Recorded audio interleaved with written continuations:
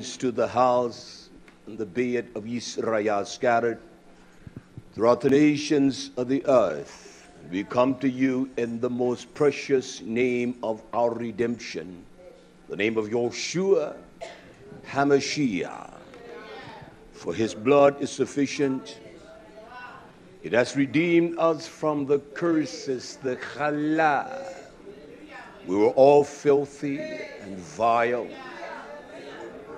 We were despicable. There was no reason for us to be redeemed. Yet, by the sprinkling of the dam, the blood, which was sufficient, but it could not cleanse. It was the sprinkling of that dam, the precious blood, that purchased us from the destruction of our own will, our own Nachash. I want to continue that way today. I want to read something before I begin. There's a letter I want to read. We have seen the earth, the world, the vast majority in its pontification of one of the most religious specters upon the face of the earth that rivals even Ramadan of the wicked Muslims. It was known as Christmas, Xmas. And we as a nation of Israel, we must stop debating whether it is Jesus Christ's birthday, because it is. It is his birthday. It is the birthday of Jesus Christ because he is a fictitious lie. He is the byproduct of the consortium of lies and corruption in one of the most damnable, vilest, despicable generations upon the face of the earth. And so we must not debate that. And someone tells you it's Jesus' birthday, you concur. You're right. You don't even try to interface or interact Yeshua HaMashiach with such a damnable, despicable lie. We have learned the way of the whore quite well to defend. We defend the whore quite well. Damn their Jesus, their Christo, damn them. So you concur. We're celebrating Jesus' birthday. I will say, go on, my friend. You're doing it right, too. You got it right. The Torah commands us to be wise as a serpent. A serpent does not mess with you. It's only when you encroach upon that serpent.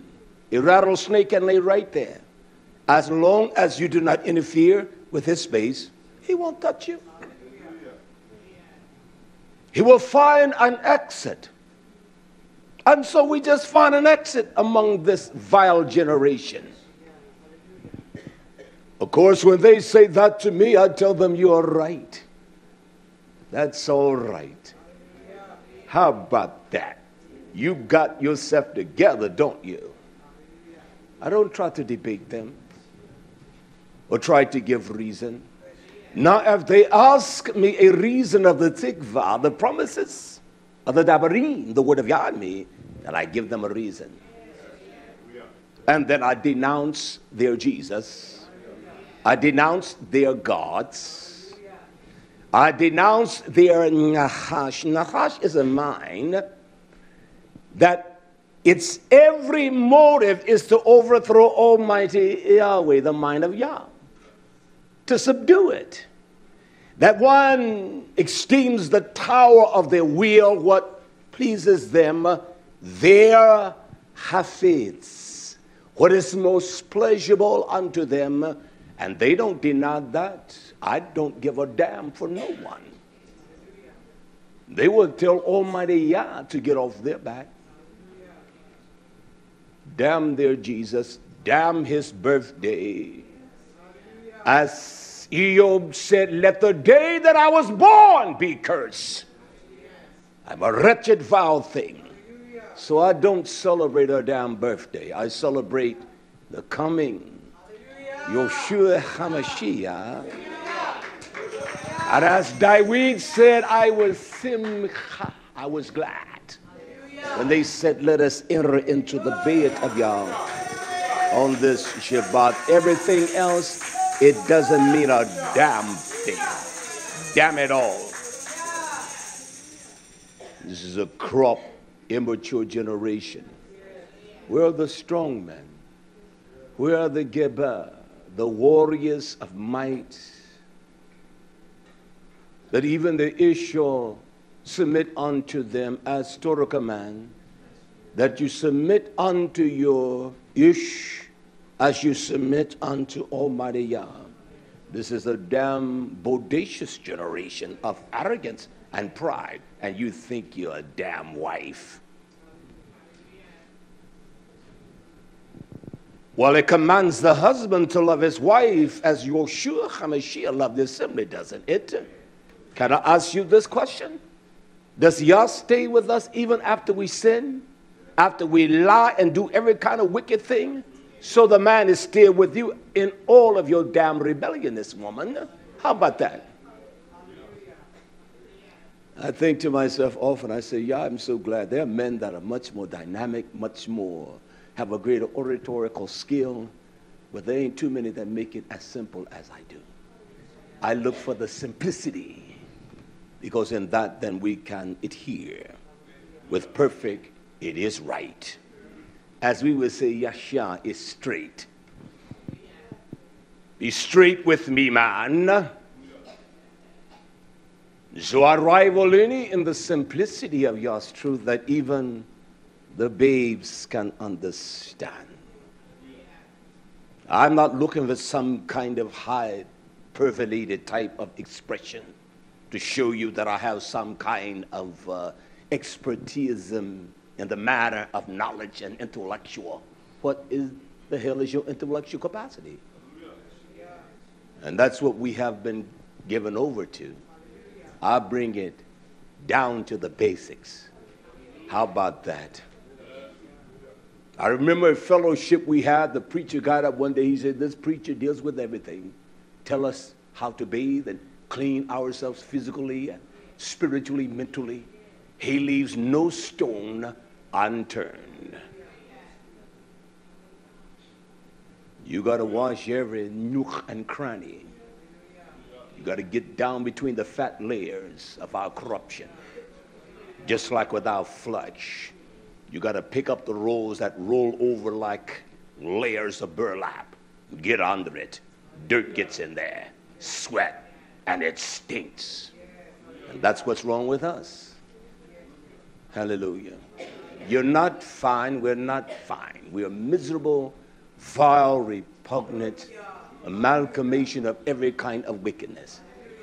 And I just bless Yah that he makes himself known by his mishpat. He judges us. And let us know. Are we the sons of Yah? So he received us this morning, does he not? Does he correct us? Musa. Every son that he received, he corrects and chasten be time. So he corrects us. We're not what we think we are. We got a false delusional image of ourselves. And it's wrong. I will, my friend. We greet you all that have joined us on the Shabbat, and by no means do you escape. I speak to Kol, that is the entire house, the body, the house of Yisrael.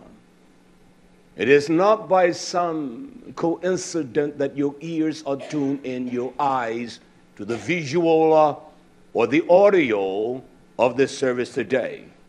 Because you are in a mess, whether you want to buy it or not. Now you can soothe yourself with your own conceited lies. And that's why you're in the condition that you're in and the shape that you're in. It is the true sign of a wise man. It's one thing he never rejects, is correction. Musa, counsel that reproves, rebukes, admonish.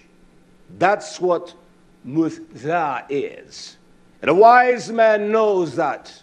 His heart is pure, and he knows that all things to the pure are pure. He rejects nothing. He sees a discipline in everything. This is a generation that is sottish. It is a damn stupid generation that discounts everything, but yet it bewildered, misguided mind. They don't reject that. They love the lies of their minds. This false, corrupt generation. This is a false generation. It's because of the nature of Nachash. It is a spirit that is devoted unto the deepest secrets of darkness. Do we not hold our secretive ways within our own bosom? There are things you don't share with no one. And so it is a mind that opposes the mind of Yah. It is a mind that produces one of the most vilest of venom, a poison, than any other mind. And that's why we are so dead. We're not a lively. The Torah commands us to offer, to bring to Yah a lively, a chayil zebach, an offering that is alive. It is lively. It is of strength. It's what you have labored for. We must bring a lively offering unto Yah. We can't bring that which has been spotted with sin and corruption. And that is what Nachash does. That's why it plays into this segregation of the tribe of Dan. What we find in Revelation, Deuteronomy 14, where all the tribes are named except Don, the judge. Why? Because one of the things that he did not do, Yisrael, and this is what Nachash never allows, our minds to be sealed, our minds to be hatam, to be sealed with the power of Yah's Torah. So he didn't judge the house of Don. Do we judge ourselves, Don? We don't like judging ourselves, do we? We do not. I will come on. We don't like judging ourselves, do we?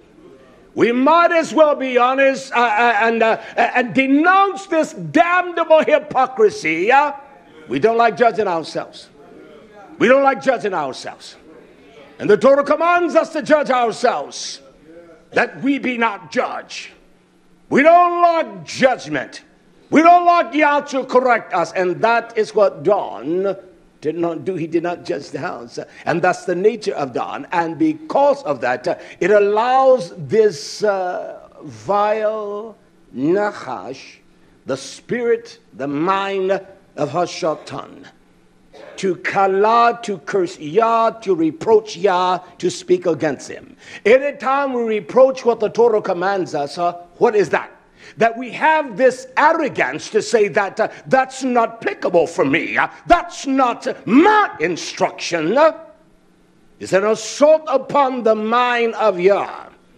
Is an assault upon the mind of Yah. When one doesn't realize that one is lying and one is full of facetiousness and one is full of maliciousness and one doesn't see that and one speaks to one's own harsh, this bewitching of one's mind, the subtleties of one's own nature, the beguiling of one's own corruption that beguiles them.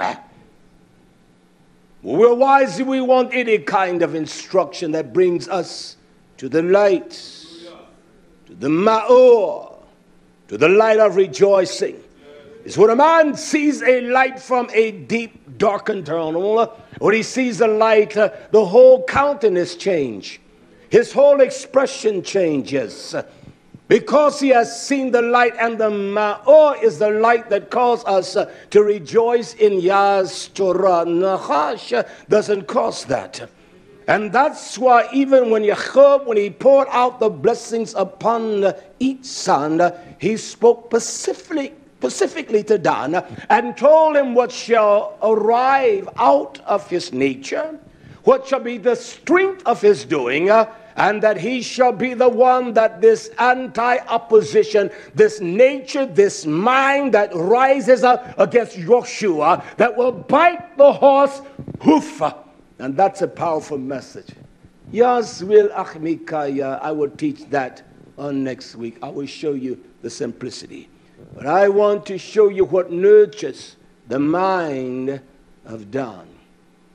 I want to show you what nurtures his mind. And the only way you're going to eradicate that among Israel, we must seek one thing, and that is the mind. As Shaul says, let this same mind that was in Yeshua HaMashiach, it must abide in Israel.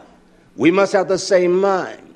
We must have the same labah. The labah, what produces the very great love of Yah. We must have the same mind, Yisrael. And there is this spirit that rises up out of Dan. You must eradicate it from the house of Yisrael. I want to pinpoint it precisely. This is what shall arrive from his nature. This is what shall be the opposition of our Hamashiach. And we don't realize that we have this in us. We oppose Yah.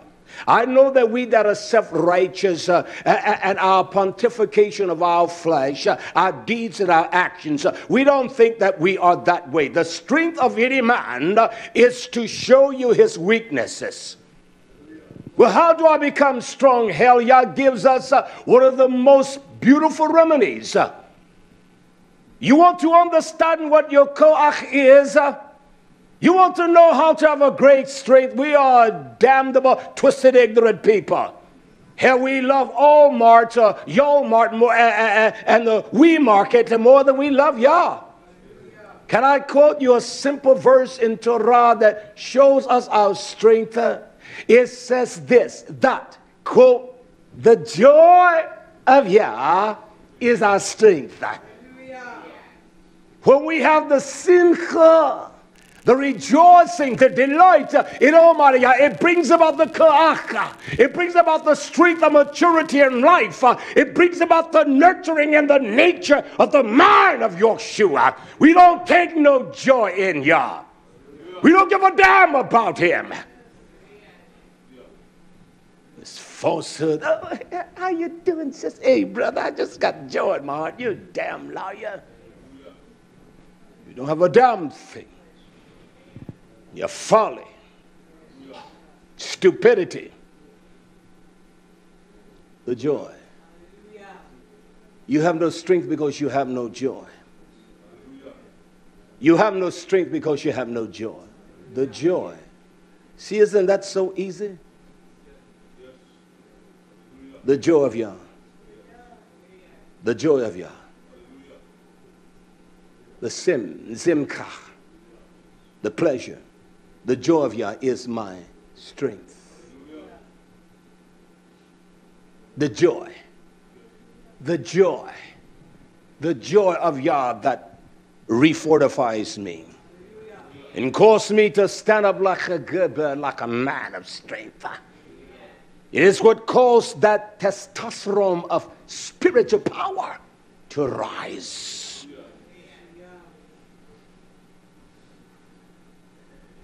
It is the joy. It's so simple. And you trying to fight it from Nachash, a bewitched, beguiled, wicked mind that doesn't even identify your own wickedness. A mind of slumbering, of poverty, loving to sleep and slumber. And you think you're going to have strength? You have no joy in Yah. There is no delight in Yah. That's our strength, Yisrael. When you get that joy,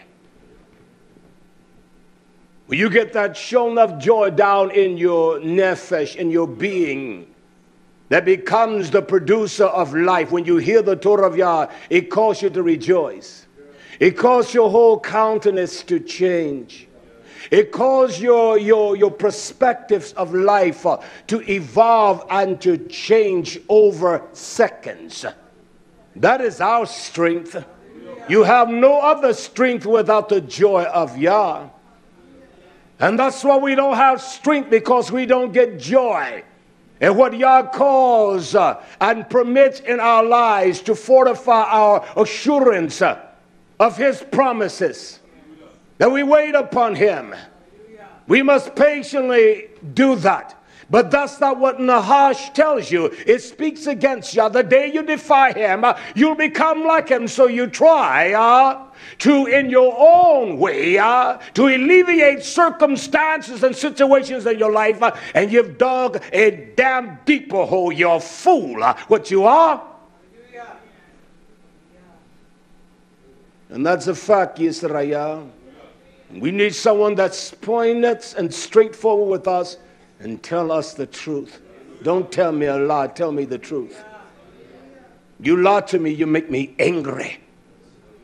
Well, that's how I said. I don't too hardly forget what people say to me. So instead of debate, I said, okay, you said that. Go ahead, man. I'm the type that I would say, okay, I take the responsibility. Okay, my fault. As we would say, my bag.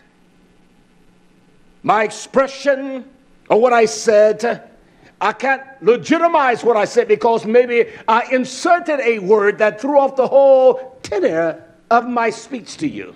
But I don't forget what I say. We're a generation that so easily forget. Oh, I didn't say that. Oh, I didn't say that to him. Oh, I didn't say that to her. How is it that you can remember what everyone says to you? But you can't remember a damn thing you say. You can tell me what I said.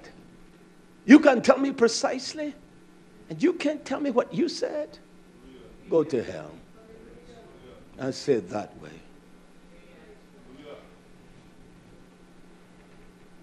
We're getting closer to the coming of Yeshua.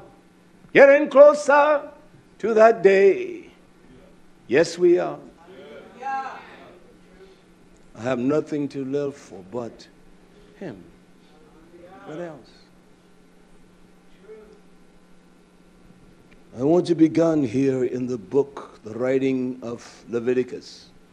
I want to finish this today. Hallelujah. And whether you bear with me or not, it makes no difference. Hallelujah. It says in the book of Leviticus, chapter 24 and verse 10. I want to read this. It's vitally important that the genealogy is prescribed here precisely. It is not just something that is injected. It was carefully crafted by the mind of Almighty Yahweh. And the penmanship of those that strived, He intended for every word that He's spoken to be hatab, to be written, so that our eyes may see, and that the revelation of this truth may be understood. Leviticus chapter 24, verse 10. It tells us of a son here. This woman was a daughter of Yisrael. She was a Yisraelitish. She was a woman of the seed of Yisrael.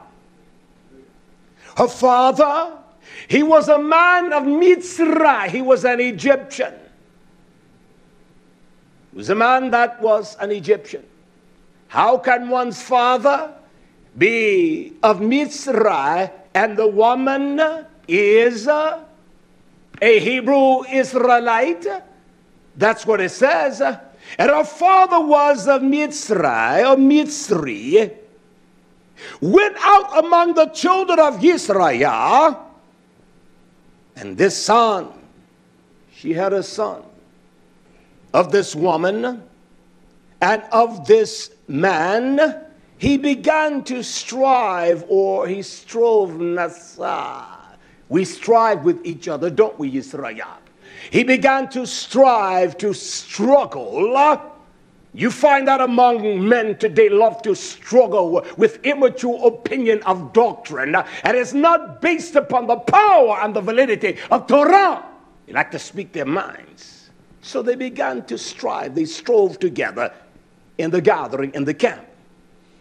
And this woman who was a Israelite, her son, the woman's son, it says he began to Nachash. He began to blaspheme. He began to curse the very power of Yah, to speak with villainy against Yah. He began to pierce even the heart of the whole camp of Israel. He began to speak. If that name Jesus doesn't trouble you in your spirit when you hear something is wrong, damn the name of Jesus Christ. I won't stop saying that. It is what has beguiled me and hoodwinked me. So this one began to blaspheme. Listen, the name of Almighty Yahweh. It is the name whereby we're sealed with. We're not sealed with the name of Yeshua. We're not sealed by Haya, mean to come and went out to come before. This is a stupid generation. You can feed them anything. And they think that they're wise in their own conceit. They don't even keep the Shabbat. They don't even honor Yah. They do some of the most vilest of wickedness. And in their own pontification of their self-grandizing ways, they justify their own damn wickedness. They're vile. They're wicked. They're corrupt. He began to curse the name of Yah and said, who is your Abba? We say, I know my Nachash. That's what we speak in our mind. We don't think that Yah sees. At every thought of our mind, he knows. At everything that is conjured up in us, that he sees that before you even speak it. We are so brazen and so bold, we frankly do not give a damn. The Ruach of Yah discern the very thought and the very intent of one's heart. Why? Because Yah is Ruach. He is the life of all living substance. He sets before us life and death. Even death is life. He set before us life and death, Tov and evil. He tells us what to choose. He tells us. He commands us what to choose. Choose life. And we live. Choose Torah. And we live Yisrael. And so this Nachash begins to speak against Yah. What is the name of Don? He is a judge, isn't it? Isn't he? And when we don't judge ourselves, we have negated to seal our minds with the truth of Yah. When we don't judge ourselves and say, you're wicked, you're vile, you're corrupt, we negate to seal our minds with the seal of Almighty Yahweh. That's what we do, Yisrael. And that's what Don negated, to seal the house of Yisrael with truth by judging them. Jeremiah says, correct me, Muzah, counsel me, correct me. He said, correct me in your judgment, in your mishpats. Judge me according to the Torah and not in your anger, your haron, his fierce anger, lest I come to low, to nothing. I become dismal. You eviscerate me. We must understand the entirety of the truth of Yah. Not these sermonized little boys, these Naha today. We need Zakein that are wise. And men denounce their own damn nature, and they began to labor in the Torah to understand and speak profoundly with strength and truth. When they speak, everyone wants to hear what they say.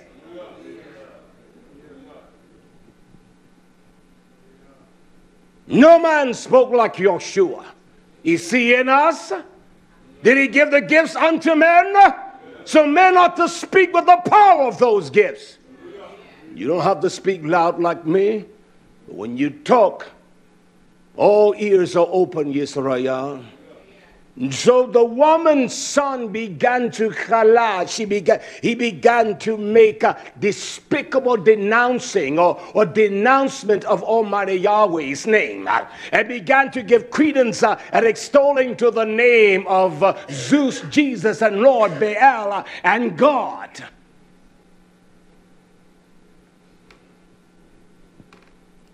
Yah so precise. They brought him to Moshe the messenger.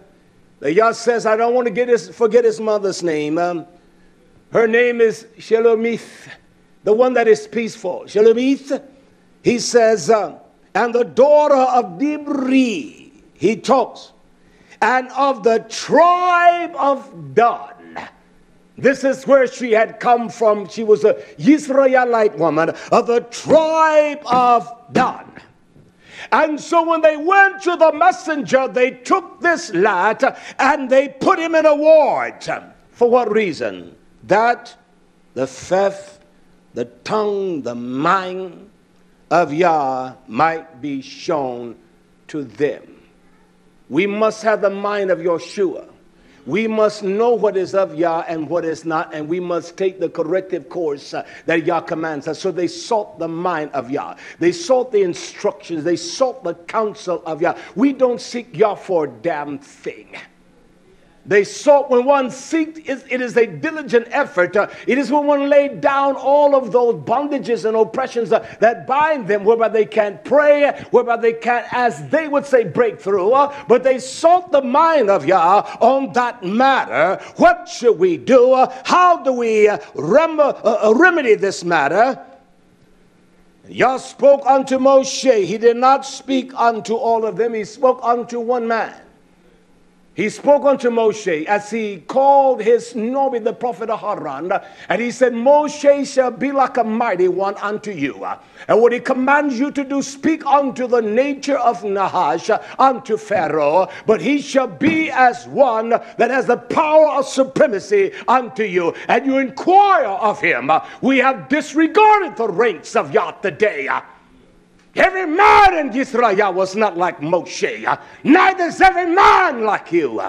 Even the world tells you that. The world tells you we're all different. Doesn't the world tell you that? And then men challenge other men to say, I'm just like you. You're not like me. I would not want to be weak as you are. I know I'm weak, but you are weak, man. I know you are weak, and you're just like me. You are weak, man.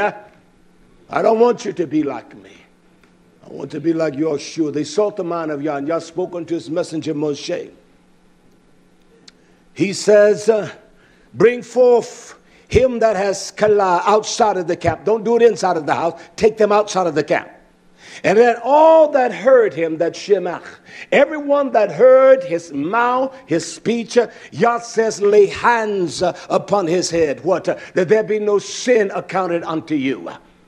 That you not be charged with the same sin. You are a witness against this most vile, repulsive act of this fool. You lay hands on him, and he says, let all the congregation stone him.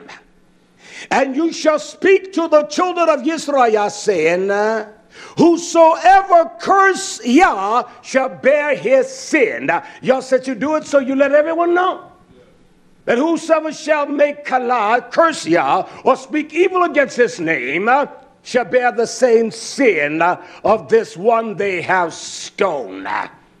We cannot bear the same sin. We cannot lay hold unto the false isms and the lies of Nachash that deludes us and deceive us and bring us under delusion that we are all right. We're not all right. We can't struggle with truth. We can't strive against Yah. We can't struggle with his truth, Yisrael. We must hear with the explicit purpose of obeying it with great diligence and great faithfulness. We better stop our damn complaining and murmuring. That's why he strove with another man. This boy was to strive with a man. You got men that have the physical bodies, but they're boys. And they want to strive with us. They always look at the strive. Well, I know that you don't know a damn thing.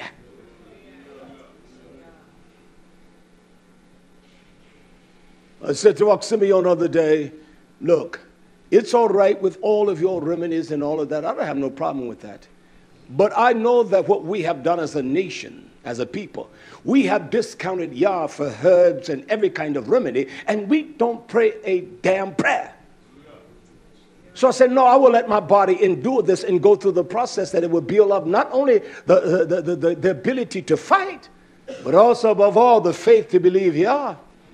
And the confidence. I have no problem with you utilizing the herb because he gave us the herbs. We just eat right and do right and keep our hearts clean and our minds free from the power of Nachash. We all become practitioners today. And practicing everything, but instead of walking, khalaq. Let us walk in the light as we see the light. As our eye and our spiritual, mental, and physical perceptions are open, let us walk in that. Let us halakha. Let that be the course that we go. Let us be the course that we strive. That's what it means, Yisraya. It's not a complicated prescription or the ingredients of the prescription. Because we think if someone gets a cold, then that's a sign of a weak body. It's not. If a man gets a cold, then let his body fight. Let the immune system fight it. Let his own body fight it. Say, all right, come on, virus, I got something for you. We break down and we become terrified. And we suppress it because we don't want nobody to know.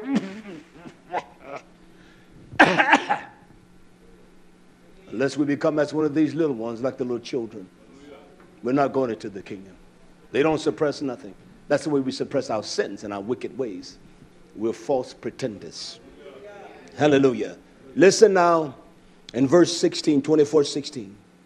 And he that blaspheme, he that nachab, that speaks with an expression that vilifies the name of Yah, that pierce Yeshua, just like when he hang on the stake, they pierced him in the side, and out came blood and water, the cleansing atonement of Yah.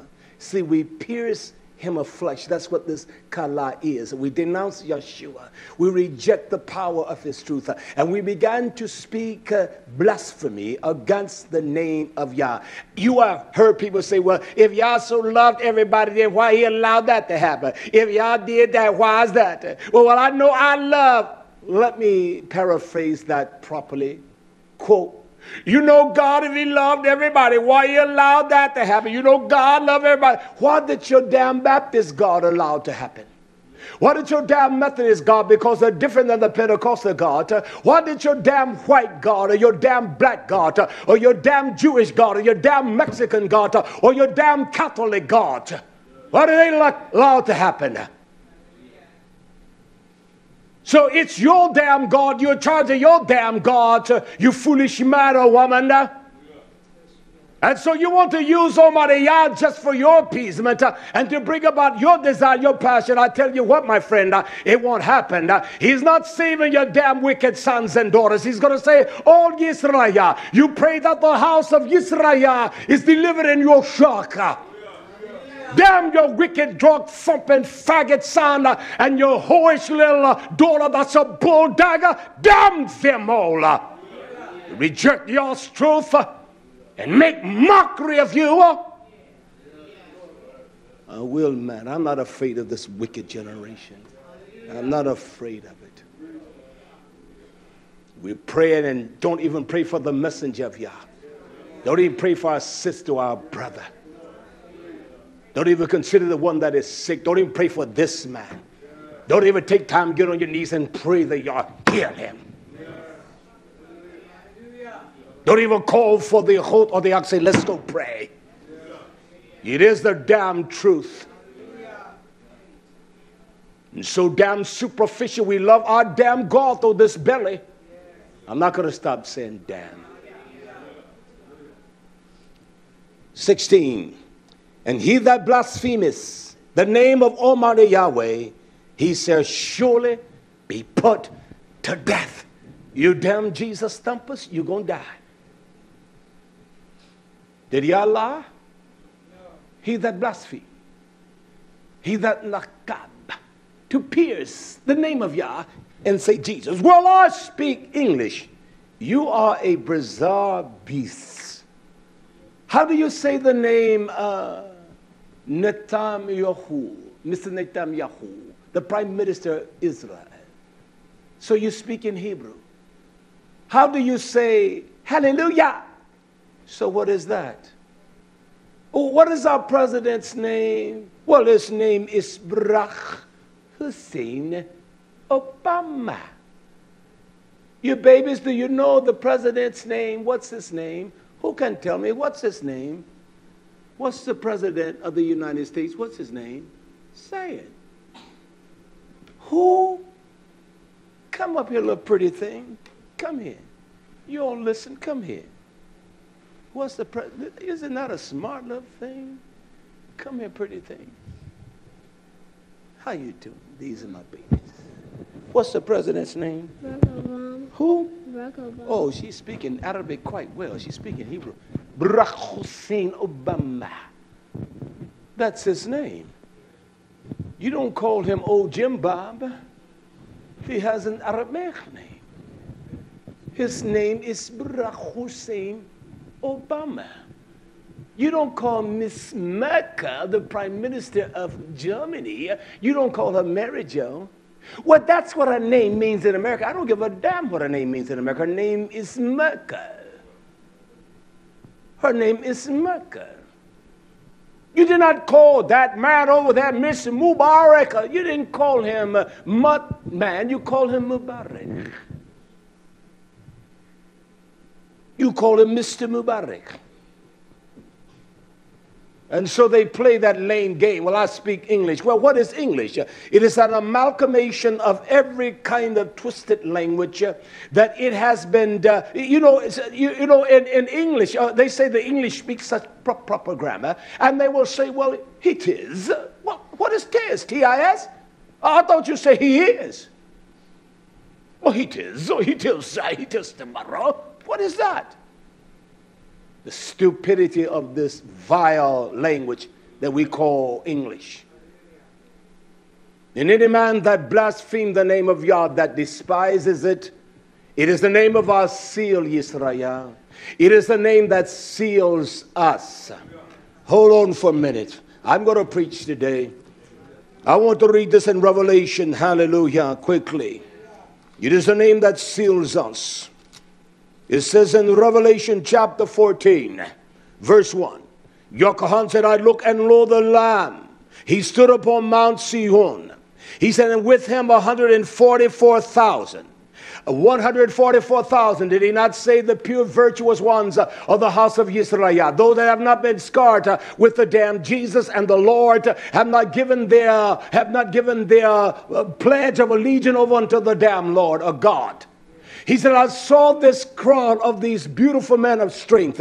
There were 144,000, what? Having his father's name written in their foreheads. Not just in the forehead of Yeshua HaMashiach, but in their foreheads.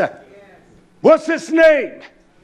Yah says, anyone that blasphemes my name, Nakab, that pierces the name of Yah and denounces it, that respects the damn name of Jesus, because your mom is a damn Baptist, and your grandmom is a Methodist, and your aunt is a Pentecostal, you respect their damn lies?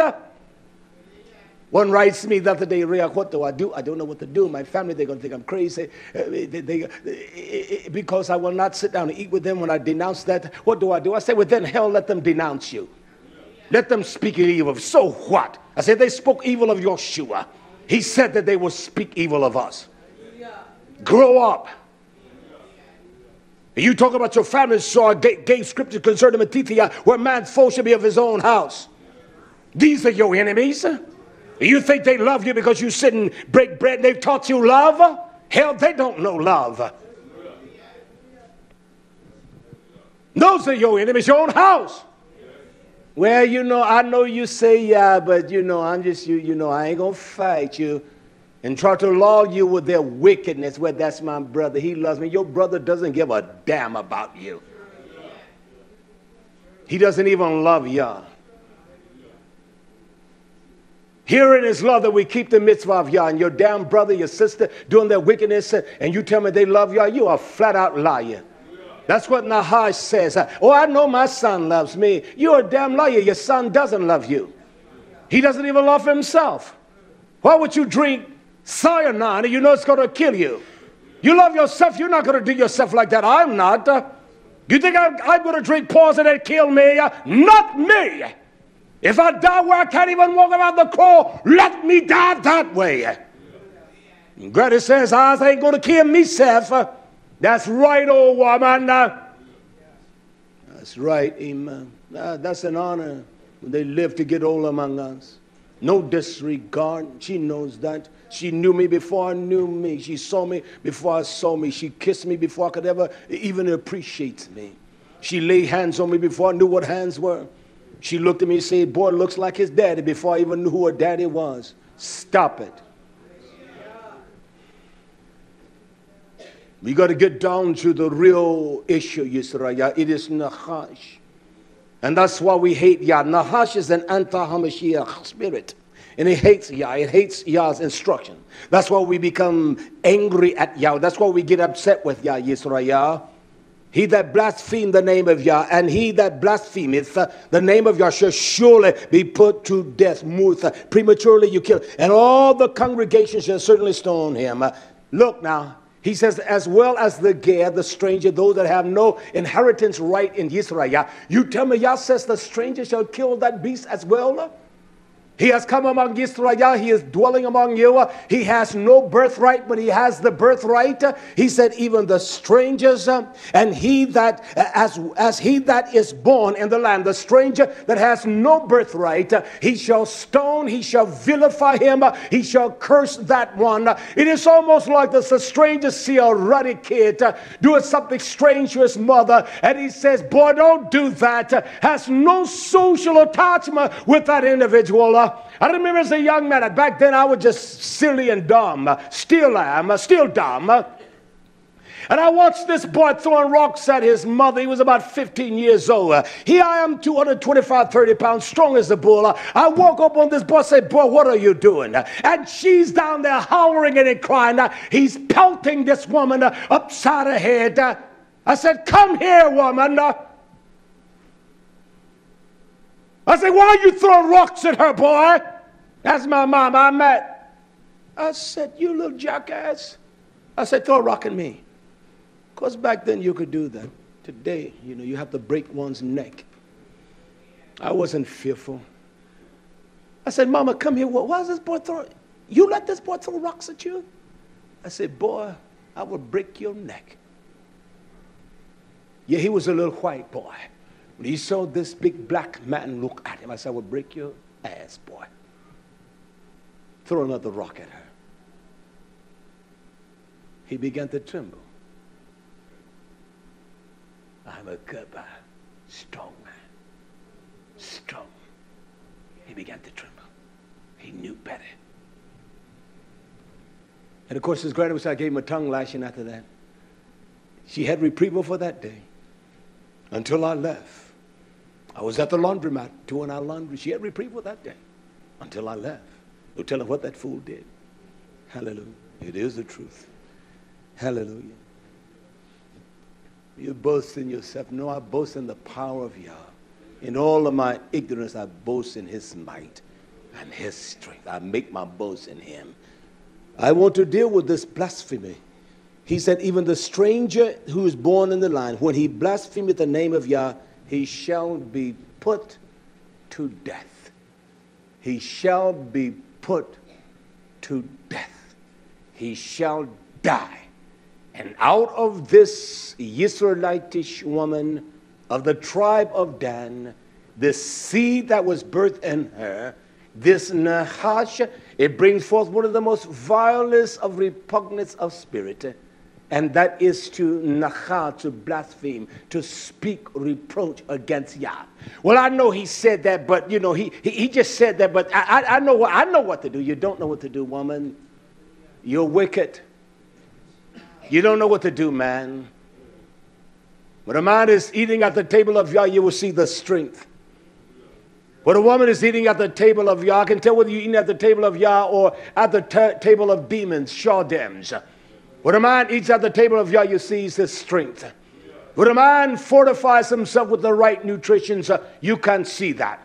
When a man fortifies themselves, you see it. You think about those men that lift weights and their bodies are huge. It is not as much about the weights they lift as the nutrition that they eat. As they feed their bodies the protein, that's why their bodies look like that. It is not about how much they can lift. It is the proper diet. You see it there, Yisrael. You will see when a man is eating the proper diet of truth. You will see the power of the erected nature of that man with great strength. Same thing, Bath of Tizion. When you eat dung, you got to smell like it and act like it. Now, those cats may lift weights 1 hour a day. That's a fact. This all you do? It's just the protein they put in their body. That's it. It's just the protein, the way they eat. It's just the way they eat. Period. Those saying whatever you eat, that's what you are. You ever heard that proverb? So whatever you eat, that's what you are. Whatever you're eating spiritually, you can see it. You're eating a certain way naturally. You can see the flab. You can hide it all you want to. But honey, the flab is going to be revealed. You can suck it in with a corset or a girdle. It's still going to be revealed. Hallelujah. It's the way you eat, woman. It's the way you eat, man. Don't get upset with me. Get mad at you. You can tie down all you want to, honey. You can cut the breath off all you want to. It's going to bulge out. And so whatever man eats, that's what he is. If he's eating the dainties of hell, that's what he looks like. That's his strength. He has no spiritual strength. He is a pretender. But a man eats at the table of Yahweh, when he sits at the table of Yahshua and eats, he's a strong man. He's a gabber. He's ready to battle. He's always prepared. He knows how to get up and go. He's ready for the fight that is ahead. Nachash will not allow you to do that because it always speaks of one's own ability and one's own strength. That's what Dan, he failed to negate that spirit from the house of the tribe of Dan. To say, you're wicked, you're wrong. You're not performing right. You're not putting out what you should, daughter. Come on, get it up. It is the nature of blasphemy. Nakab. Where one pierces Yahshua. When a man put his plans to the plow, when he begins to plow, he put his hands to the plow. And he begins to look and be mesmerized with the world. He turns back. He's not even fit for the kingdom of Almighty Yah. He's not. When a man has said he has walked in the truth, he knows the truth of Yah. He has been a messenger of Yah. He has been a strong man of Yah. And then the Torah says when a man committed adultery with a woman spiritually or naturally, he hates his own nefesh Yisrael. How in the hell can he love me? And does Yah love us? Sure he does. He has not committed a sensual pleasure with another nation of people over us. In all of our filthiness, he still draws us back. In all of our corruption, he still draws us back. I don't give a damn what a man did before he come to the knowledge of Yah. I'm talking about men that say they knew Yah and walked in Yah's truth, and they've done some of the most irreversible damage to the body of Yisrael. That my works I do speak for me. That's what's going to speak for us. You need to be quiet and sit down, man. Sit down, woman. You committed the apostate of the adulterous occult prostitute. That's what you've done. Man didn't know you can't charge him. The man comes to the knowledge of truth. You can't pierce Yahshua. You can't continue to pierce him in the side. You can't trot him on the foot to say he's not worth anything. You trot him on the foot because of your sons and your daughters, because of those that you think you love. Love is truth. That's the foundation of love, truth. Period. It's Sadiq, the righteousness of Yah's an everlasting righteousness. It is Torah. His truth. It's forever olam viat. It never ceases, Yisrael. We need to get in the army and just lose the weight. Lose the substance of our mind. I want to talk here a little bit. Come on. It says here in the book of Marcus Lucas, in the book of Luke. That's when when the scribes and these ones that think they know Yah, when they began to blaspheme the name of Almighty Yahweh, they blaspheme Yahshua. Luke 3:28. And Yahshua says this. Look what he says. You know why? Because they call him the prince of Beelzebub. Did they not? They call Yeshua HaMashiach, say, these things you're doing, it is by Beelzebub. And we know that Beelzebub, Yisrael, it is the power of Hashatan, it is Nachash. He says, they said, you're casting out these demons by a demon. The works that you're doing is by a demon. And so they blaspheme Yah. They blaspheme the word of Yah. You cannot speak against the word of Yah. It's best to be quiet. If you don't know, shut your damn mouth. You always want to resist the elders and try to promote you and try to talk them down. You will not. I say this, I've said this all the years we've been here. You know, it bothers me because I watch brothers here, men here, to let strangers come and talk them down. You know, that's sad. I let no man talk me down. I said, you ready to battle me? Let's battle. Let's go to the book. No. Not your opinion. Let's go to the book. You know, Octayonia, he said, Reak, is one thing about you. You state everything you say, it's predicated upon what the book says. I say, let's go to the book. And we let them talk us down. Look at what Yeshua says in Mark 3:28. He says, truly I say to you, or Amen, I say to you, all chata, all sin, shall be forgiven of the sons of men. And whatever blasphemy, they shall blaspheme. Listen to that, you hear me? He said, even though they blaspheme, even though Don has blasphemed, all of that shall be forgiven. He said, but there is one now. Yah says, they shall not live that blaspheme the name of Almighty Yahweh. That's why you tell them Jesus' birthday is December the 25th. You tell them congrat. You answer a fool according to the damn folly. You can't speak wisdom to a damn fool. He says, but he that shall blaspheme against Ruach HaKodesh has no forgiveness. When you speak against the power of that name, when you speak against that name, and they will seal his name written in their methach, in their foreheads, in their mind. It is what seals our mind, Yisrael. He said, but whosoever blaspheme, nakab, against the Ruach HaKodesh, has no forgiveness. None. And in danger of eternal damnation. He says, I'm going to damn them all. When a man speak against the Ruach, well, did not Koradai Thaman about them when they spoke against Yah's messenger and say, well, you ain't the only one that can do this. Yah says, they're going to know that you're my man, Moshe. That's this juvenile generation today. They can see everything, but they can't see that. That's what Nachash does, Yisrael. That's why we can't see ourselves. That's why we don't improve. Those saying the old adage of the proverbs say, wine gets better with age, doesn't it? So it is with the beautiful woman. As she gets older, she gets more beautiful.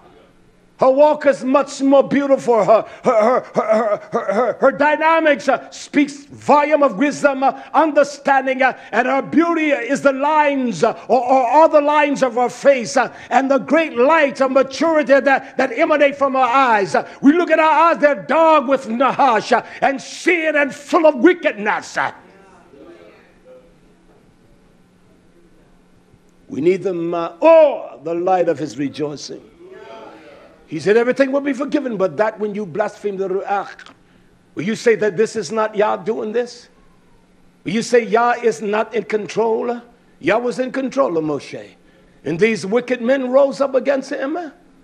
I had the dogs to come here. Oh, I know Yah is with you, and you rise up against me, fool. You are a foolish man. You're stupid. We had one that when I met him was nearly 400 pounds. Couldn't stand up here for an hour. Began to lose weight.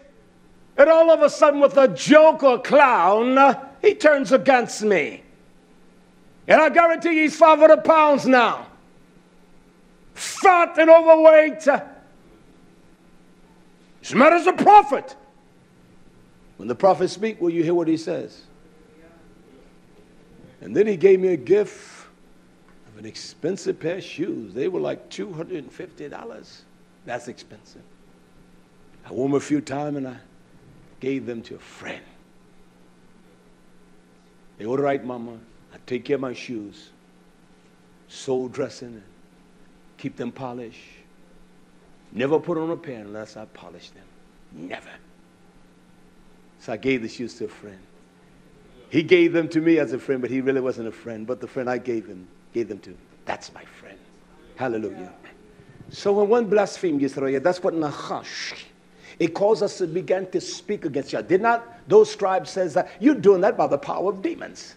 That's not of Yah. Oh, he doesn't have the love of Yah in him. He's too hard. It's a terrible thing to fall into the hands of the living Abba. He is austere, isn't he? And these people lie to people thinking that Yah's some kind of little pumpkin seed pump daddy. When a daddy loves his son, he doesn't play with him. He tells him, get up, boy, go mow the grass. Get off your lazy butt. Get out of this house. You're sitting around all day. Sure, that's what he tells him. These things today, let's play some crunch time. I don't make many friends. That's all right, my whole Diana. You all love me. I am not disturbed because people don't love me. My own natural family has never loved me. I got over that when I was a 23-year-old young man. It has never troubled me. I have never been troubled by that. My natural family, when I began to even talk, Jesus talked, that was a separation. So that has never bothered me. I've never been troubled about that. I don't go to the social events. Went to water, I got a ticket, and that was the last time. Never went back to another one. Got a ticket after that one and never went back. I don't want their chitlins and pig feet. I don't want to sit and eat their food where they're cooking with pork necks and all of that. I won't do it. You can. I won't. Hallelujah. Who is my family? Your mothers are say, he that hear the Torah of Yah and do the will of Yah, the same is. So I know who my family is. I know who they are. I know who my sons and daughters and my family, my brother, my sister.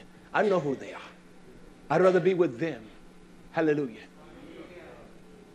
There's no forgiveness of your sins. Hear the instructions that as the word of Yah came unto Ezra, the third Ezra. I want you to hear this quickly because I want to move and finish it today. This portion at least. This when the word of Yah came unto Ezra the prophet, he gave him these words to instruct the nation. Ezra, 3rd Ezra 1 and 5. He says to Ezra, go your way, show my people their sinful deeds.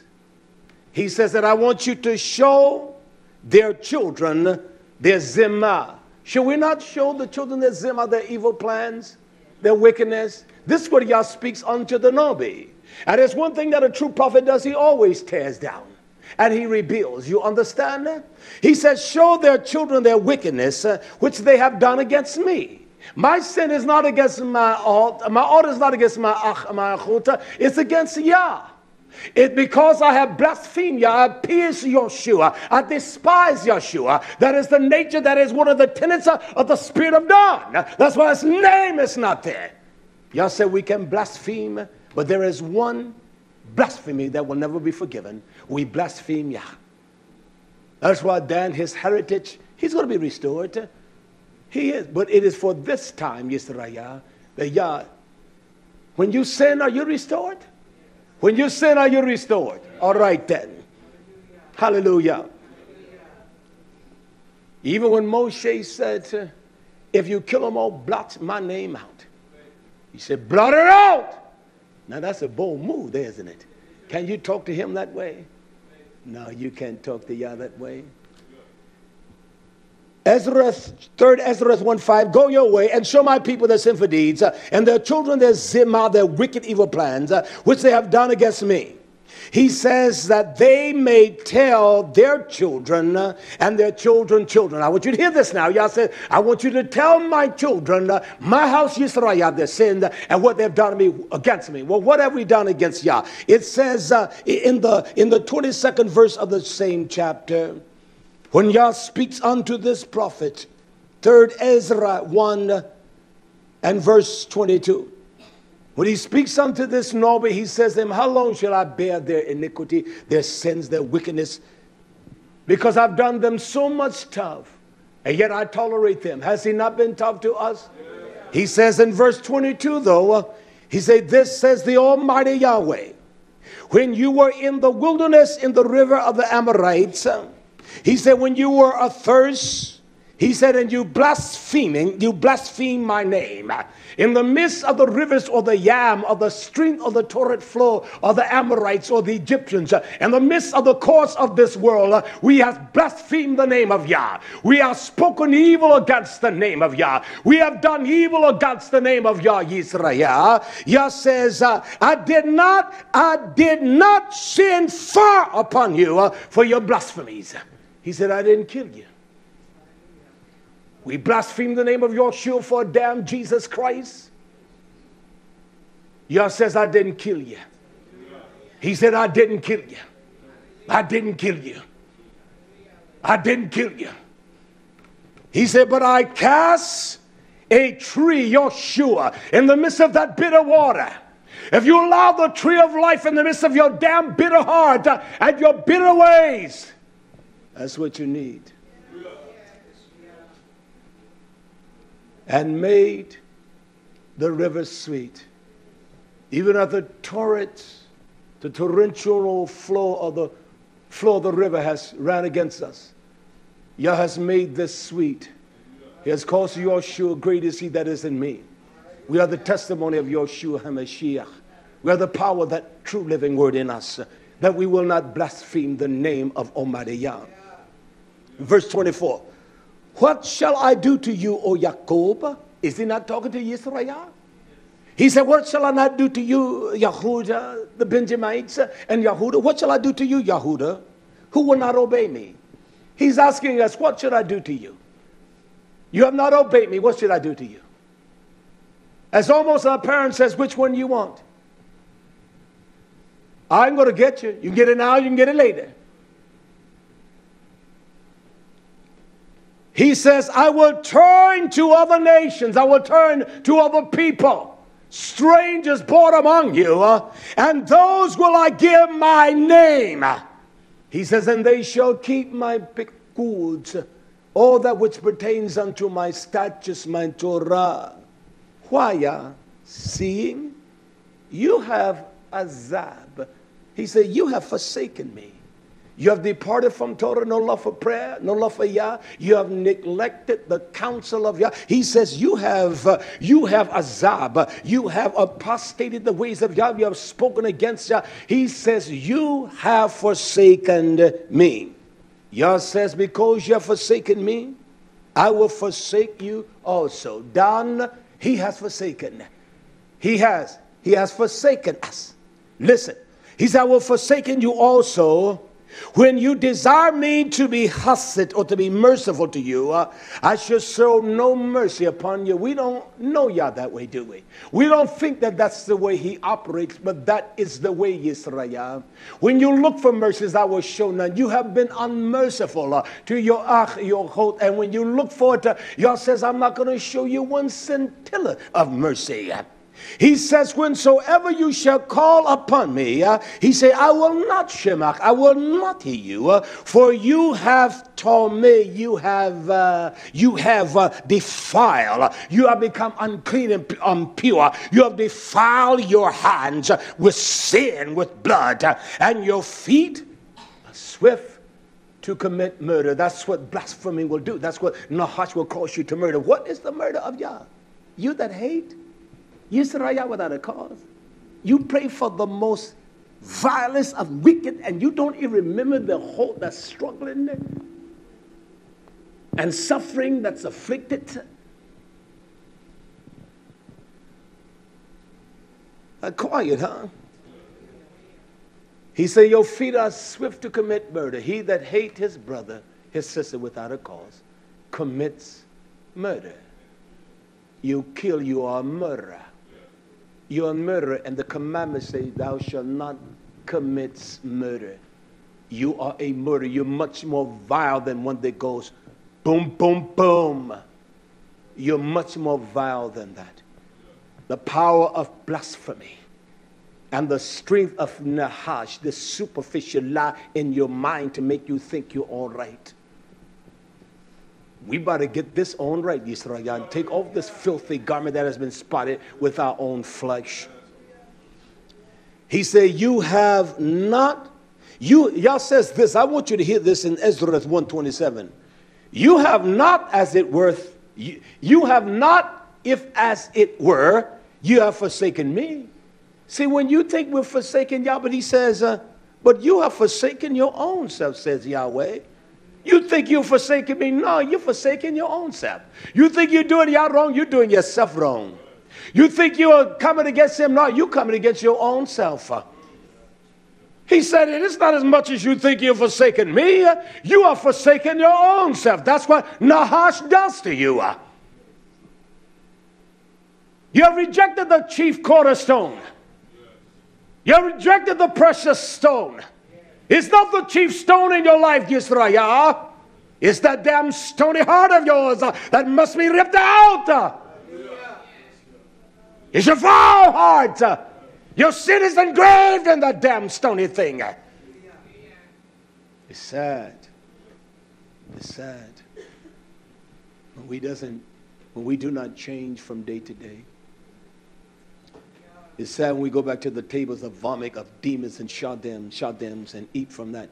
You go back to your own filthy ways every day. It's sad. The beauty of Yah is expressed in our countenance, and our look, and our facial, and our body, and our walk, and our talk. It's expressed that way. His strength. Even when old granny couldn't even hardly get up, she would get up and say, I got joy, baby. I got joy down in me. I got joy. And we're so full of wickedness and corruption, so full of Nachash, that we will blaspheme Yah. We will speak against the Ruach. When one points out our wicked ways, we get angry. We get upset. Show me my sins, Yah. Correct me.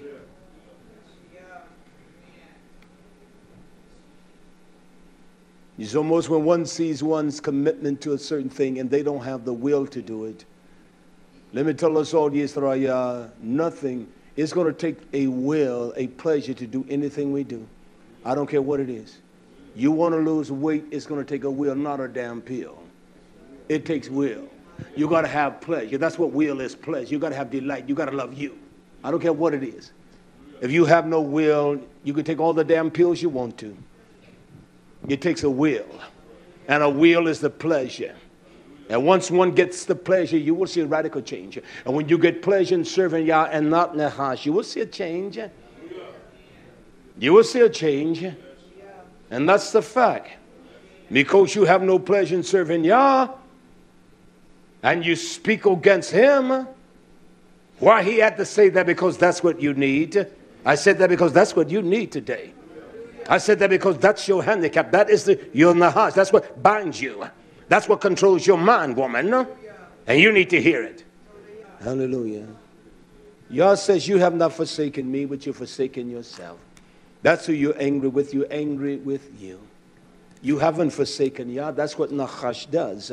When Adam and Hava, when they forsook Yah, they did not forsake Yah. They forsook the blessings of Yah. And anytime you do that, that's what Nachash does. It wants you to forsake the blessings of Yah. That's what it does. The berachaya, the riches of his ecstatic in his joyfulness. You see what the letter said? There are those that don't have anything. And I thought other night it was cold. I said, Yah, there are folks sleeping on the street, and I know it. It's not just a few. There are millions of people in this country. And it was bone downright chilly. I said, we're here. Can you imagine in Chicago? They haven't bathed in days and cannot bathe. And no one gives them a chance. I say, yeah, thank you for this word. I don't mind taking the chainsaw and laying it down, the hammer on that water. I don't mind separating the piles. I don't mind. Not me. Not one bit. And I don't get tired. Once I get to rolling, I don't get tired. Cannot go around the Torah, yeah. The spirit of this blasphemy. Revelation, Gilead, chapter 16, verse 9. I don't care what Yah speaks to you. He can beat the hell out of you. You're not going to repent. Well, that's what it says in Revelation chapter 16, verse 9. When the Melech poured the vial upon the sun to scorch men with fire. And that's what his word is. That's what Yah, the Melech is the messenger of Yah. And so as the Son of Righteousness has arisen, the Son of his righteous Torah arise out of the messenger, he caused that to be that fire, the Ush of Yah, to be poured upon you. And it doesn't make us repent. That's Nachash. And that is why done, because he did not judge the people and bring them to the knowledge of Yah's truth. Revelation 16:9, it says, when the vial was opened and men were scorched with great heat. And look at what they did. And they began to blaspheme, they na'ats. They had contempt. They despised, they hated. They began to na'ats. What? The name of Almighty Yahweh. And that's what we do. We have contempt for him. When the fire of his truth began to burn down in these wicked houses of ours, we get strength unto Nachash and say, I'm a God. You're going down to the craters of hell, God.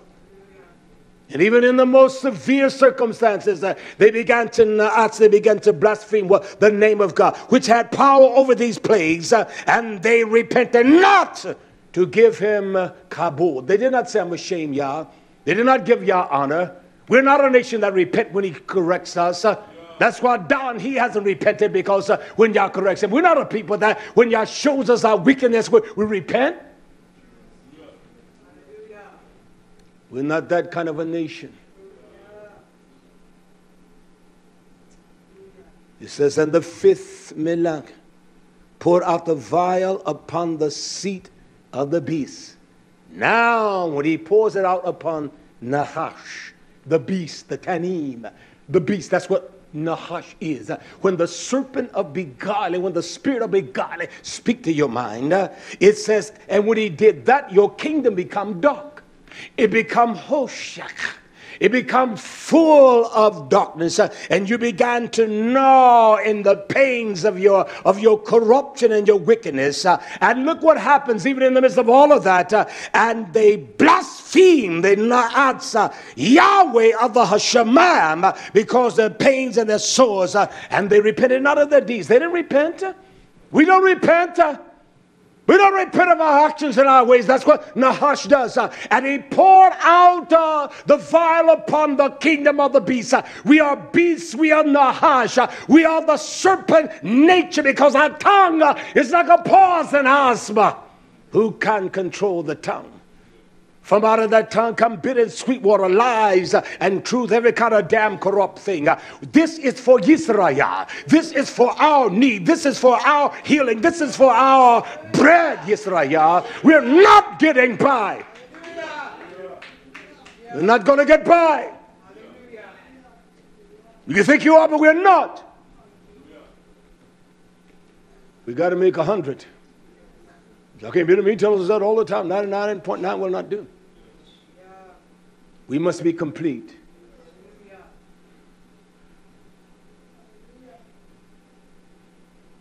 We must be tanim, whole, complete, fullness.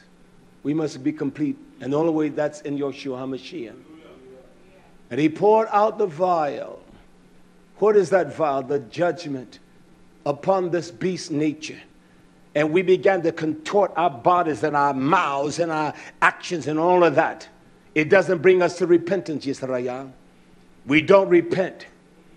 We do not repent. We're worried about Dan's name not being in the book.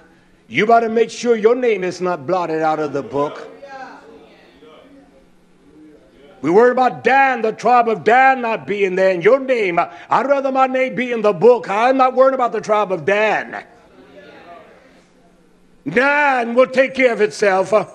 Yah will take care of Dan. When he poured out his instructions of his judgment upon that beast nature of ours, we rise up and we blaspheme and we don't repent. No, y'all wouldn't do that to me. I don't do what them other ones do. You do worse than what they do. You're much more wicked than them. You're more wicked than the damn Jesus thumpers and the Christmas gatherers. Because you got a self-righteousness about you. They just simply got a pure ignorance, and you're so damn self-righteous.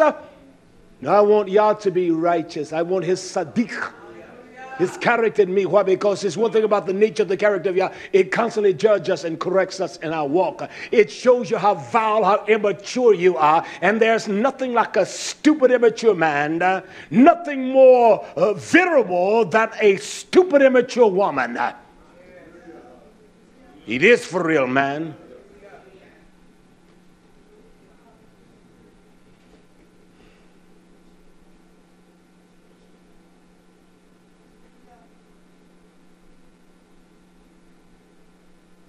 I tell her I don't blink.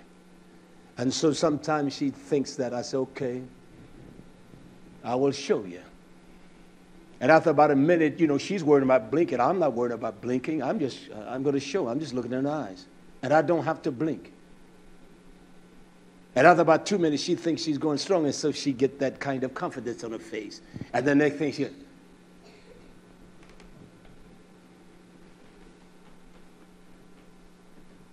Yeah, I don't blink. I'm not going to take a back seat to this wicked world. When Yah pours out that fire on that beast's arse, you're going to cuss him out. You're going to make kala. That's what he does. When he pours the fire on you, when the fire began to burn, baby, you got to get up and run. And we don't make repentance. It is the nature that is so vile, Yisrael. We blaspheme the Ruach HaChodesh. Yeah, there's no forgiveness. Damn the Holy Ghost. I speak of the Ruach. I speak of my Abba. I speak of his mind. I speak of his principles.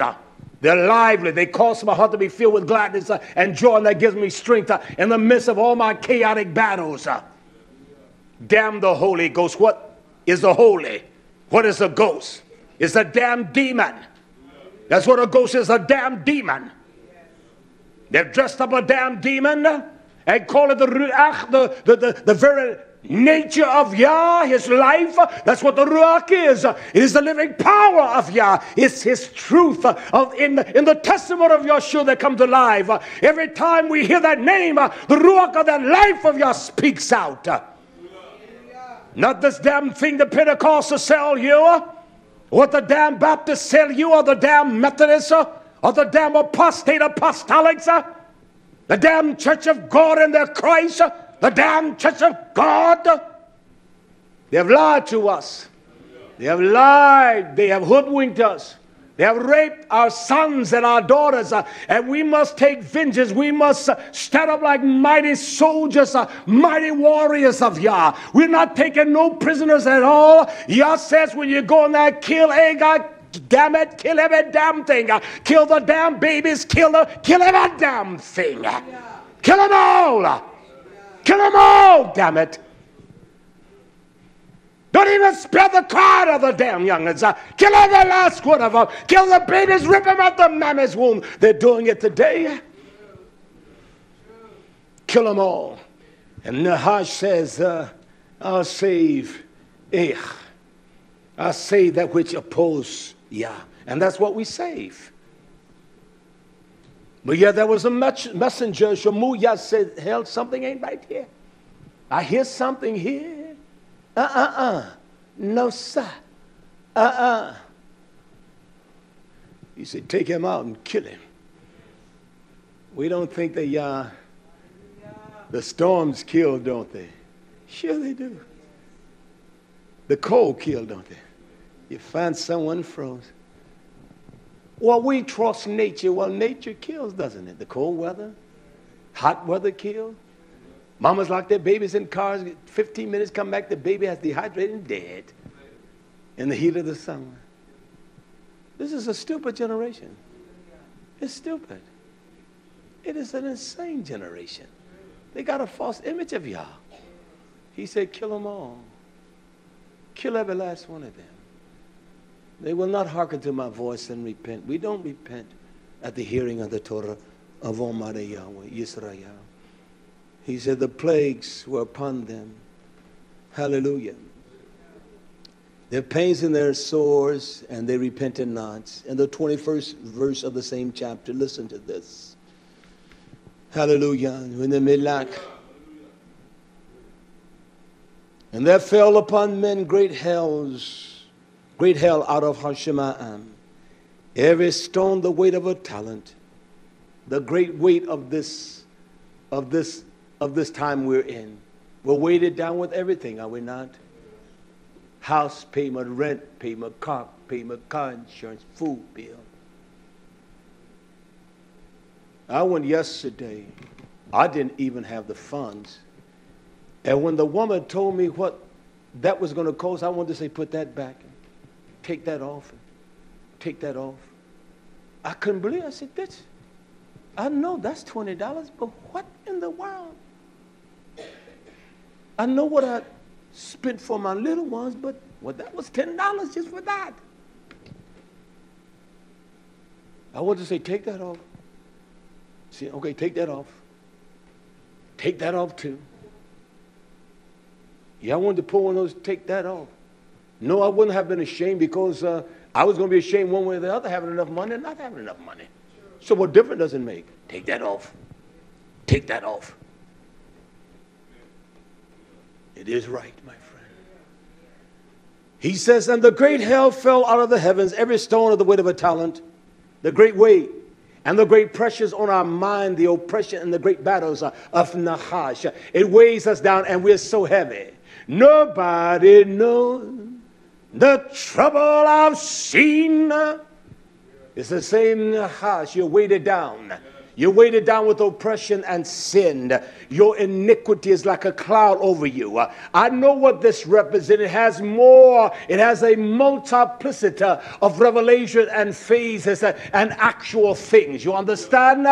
And so when the messenger of Yahweh Melech, which is the messenger, when he calls the very weight of their sin, of their own iniquity, of their own avon to be poured out upon them, it's going to be grievous and it's going to be heavy. Because how are you going to redeem yourself? No man is going to be able to redeem himself. You're not going to be able to buy and sell.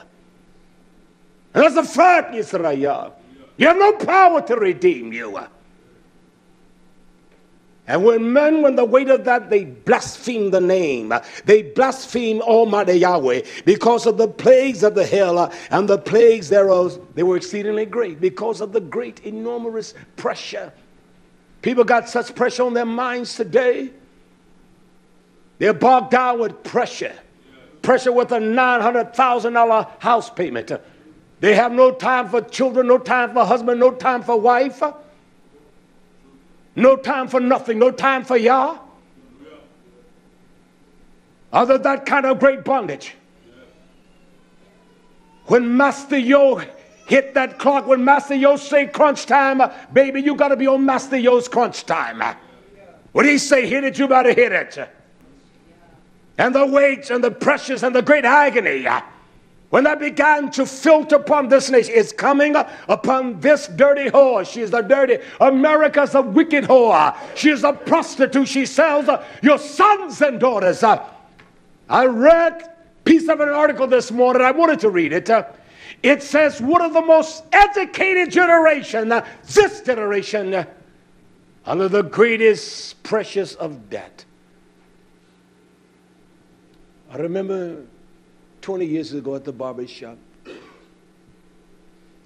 This young man was boasting he was a graduate of UNC Chapel Hill. And of course, I hate that I did not interact with that man that day. I can be somewhat of a character. And he's boasting about what he has, his position, He's talking about his $40,000 Lexus.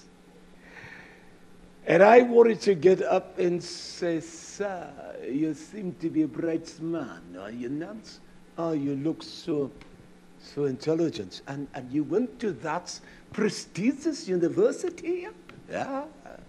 That is somewhat of a tremendous feat, isn't it, man? Oh, yes, I went to UNC Chapel Hill. I graduated. I'm working in the banking industry.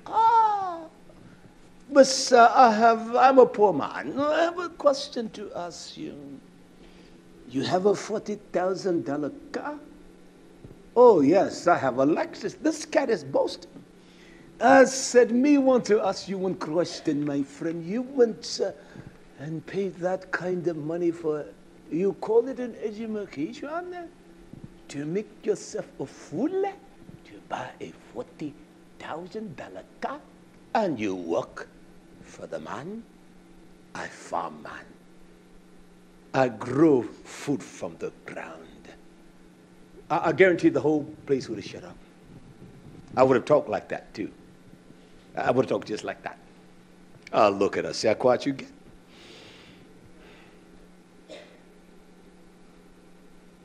We're fools. Well, has made us fools to think that a thing is going to satisfy us. It is not. That's what Nachash tells you. Hallelujah. Hallelujah. This is the nature of this anti-spirit, Revelation 13:5. I got a few verses I want to read here. You all bear with me now. Revelation 13:5. And this is the rise of this anti-Hamashiach spirit. It comes from Nachash. We can see when Hashatan said, the day you defy Yah, you become as a ruler of your own destiny. That's what he said. And so we see the culmination of this in Revelation 13, verse 5.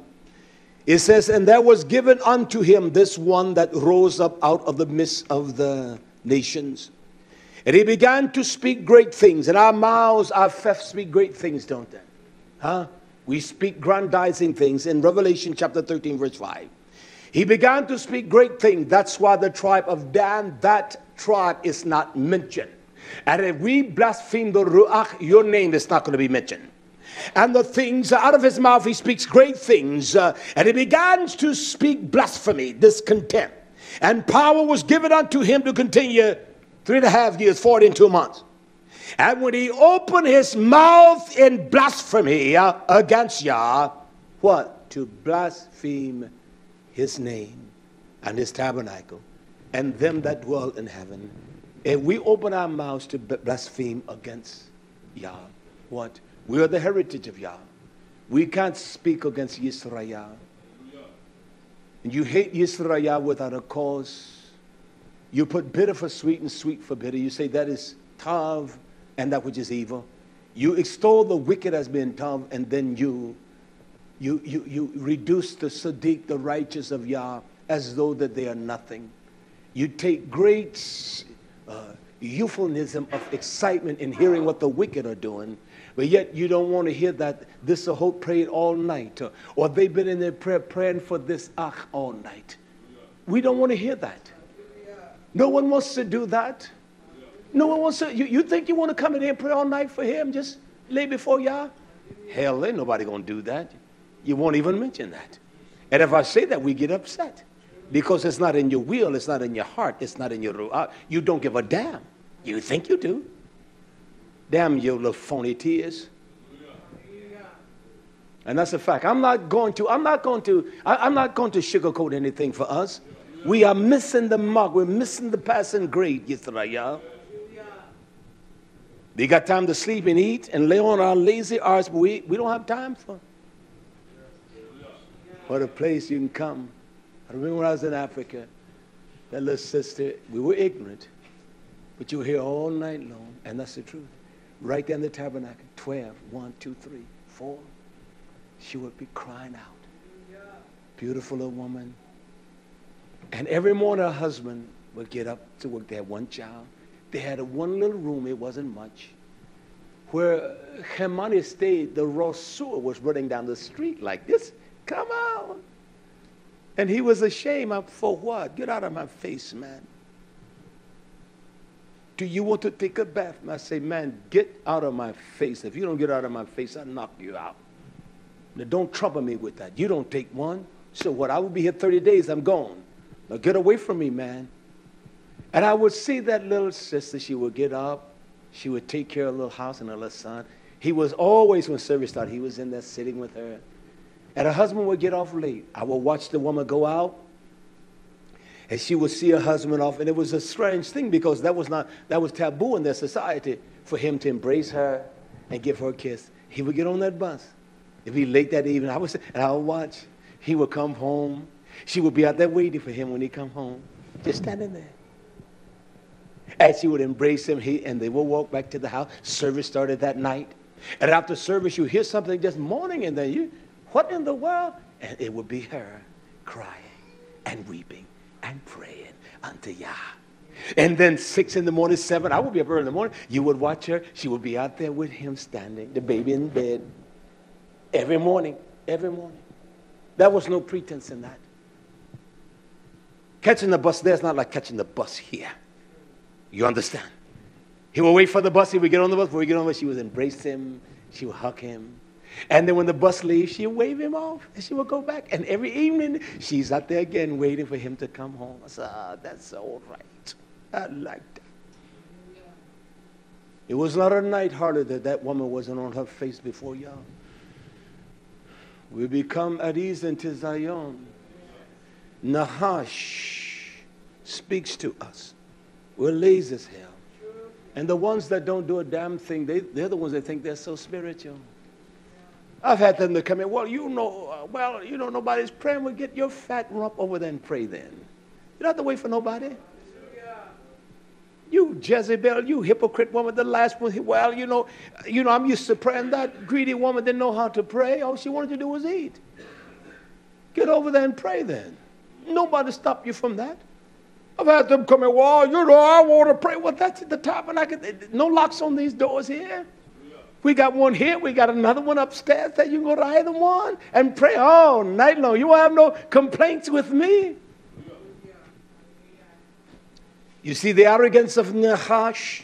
It literally speaks villainy against Yah and that which is of Yah. And that's why we so easily speak against Israel.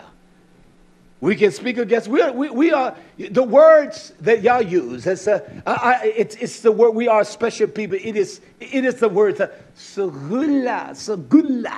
It is a nation of people that Yah has filled with his great riches to make them above all nations.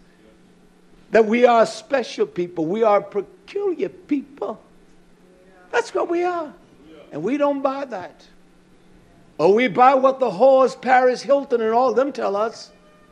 We buy what the lies of the filthy, but we don't buy what Yah says. Hallelujah, hallelujah, hallelujah. And that's the truth, Yisrael. I want to read something here. I think it's important. Hallelujah. We can open our mouths with blasphemy against Yah. Quickly turn to Job. I want you to hear this. It says, Job 26, verse 13. I want you to hear this because I want to bring something else into play. It says, by Yah's ruach, he shifra, or he garnished or made bright. By his ruach, he garnished the heavens, the Hashemayim. It is hand formed. We must understand that thing that's in us. His form, his hand formed the crooked Nachash. Yah's hand formed that thing in you. He formed Nachash.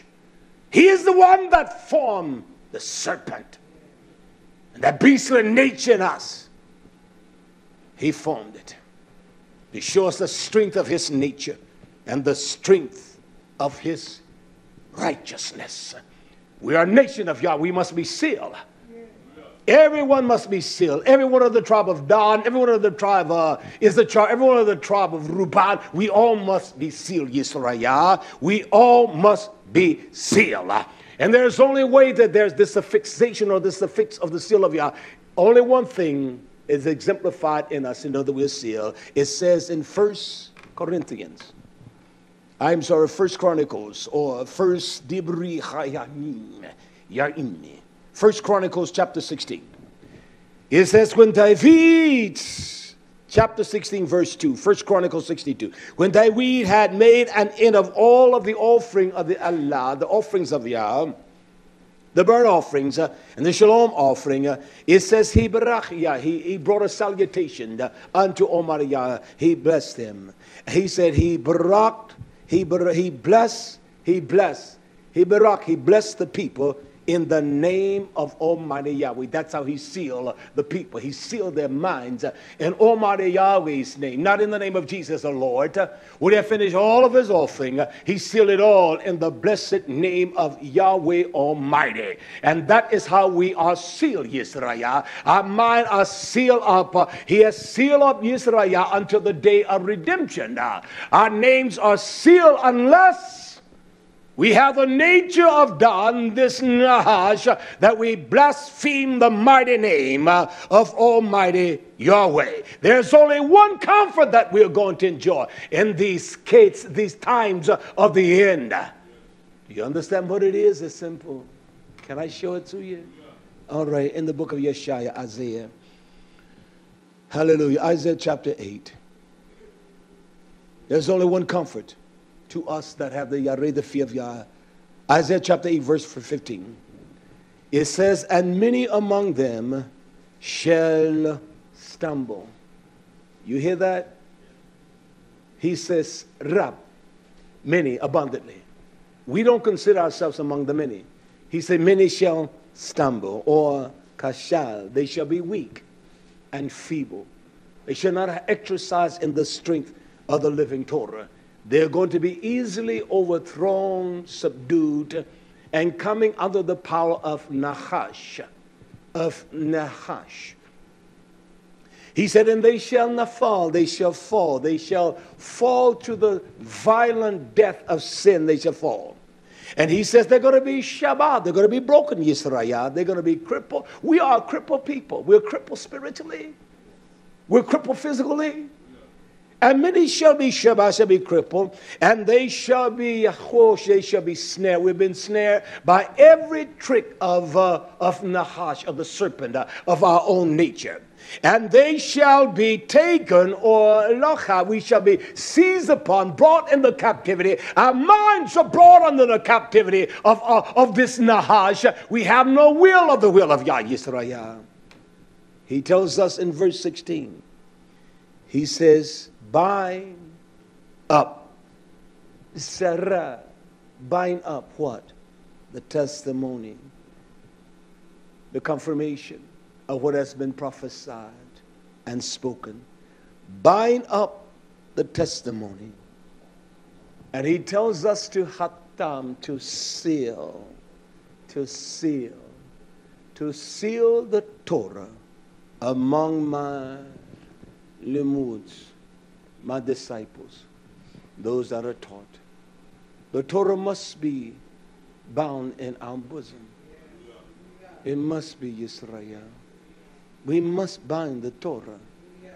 We have bound Nachash to speak against Yah, to blaspheme him, to blaspheme his name, and to speak with a haunting disregard and respect of Almighty Yah.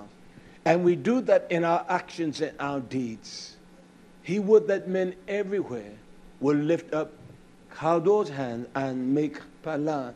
We don't give a damn whether we pray in here, and I'm speaking to us specifically, in our homes, we flat out don't give a damn.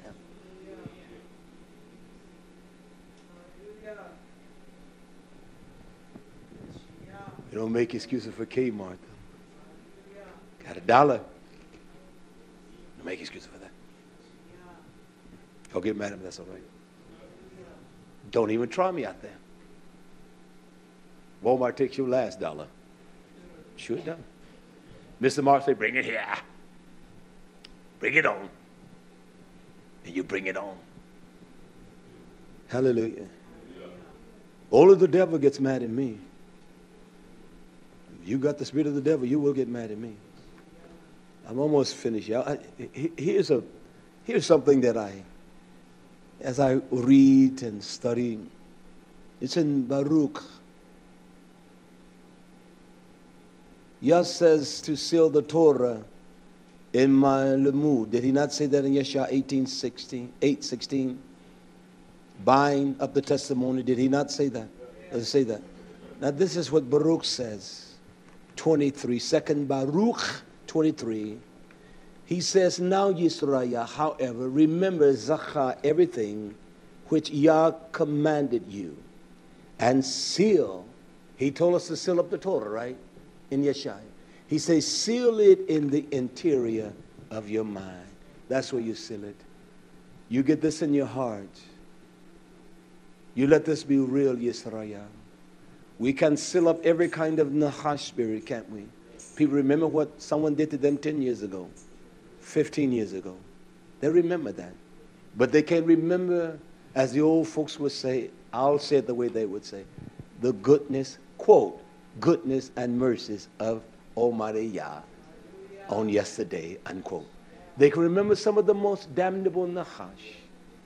Out of the gates of hell, out of the darkness of the depths of wickedness. They retain it. They retain it. But they can't retain the beauty of Yah's mercies. They can retain what someone did. That was one that came here because I guess I didn't esteem them or lift them up. Well, they have literally, two of them, they literally cut me off. That's all right. That's all right, Yisrael. Their monies will not stop anything. We were here before they ever sent a dime. And we shall be here until Yah's time. You understand? They are weak and beggarly. That's why they do what they do. Now they will contact you and say, well, I will show you that I'm better than what he perceived of me. They're wicked. And so that's why they will try to propagate their own worth by giving you a gift. Now, why not give me a gift? Send it to me. Send it to the messenger of Yah. They're wicked. They're wicked. They're wicked. They're wicked. Hallelujah. Hallelujah.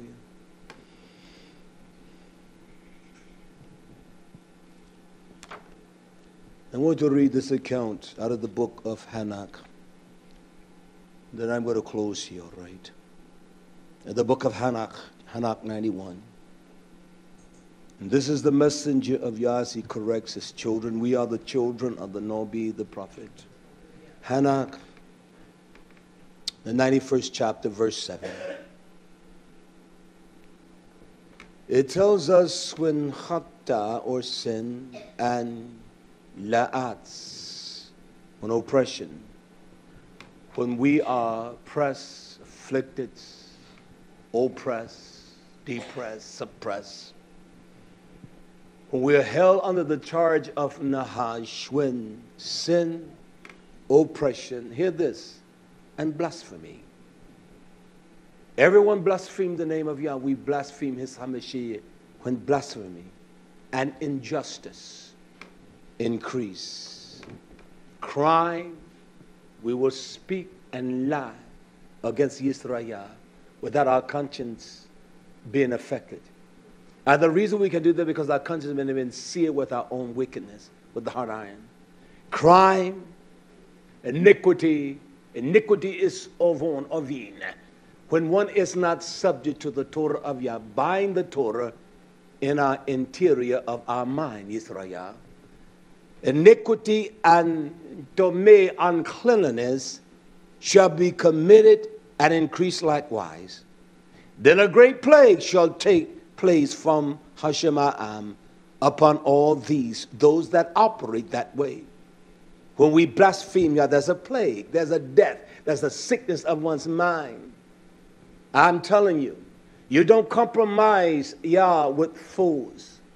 You don't do it. I don't care who it is, Yisrael. Even when my natural, they came here for a purpose, I began to rebuke. I said, woman, you don't come here that way before my presence. You cover yourself. And they made haste to make sure. Didn't stay long. You don't come in my presence that way. Look at you. Well, can I say something? That's your problem. You talk too much. You need to shut your mouth and listen. But you have to say it's not even of any value. It has no substance. I said to, I believe Yosipi, I said, you know what the person said when I said that? Okay, I'll be quiet. You talk. I'll be quiet. Well, when they talk like that, it causes a different approach to come. All right, you talk like that then. Okay, be quiet then. Listen to me. I got the substance. You don't have it. Oh, can I hug you? I don't hug women. I don't like hugging men's wives. Don't hug me.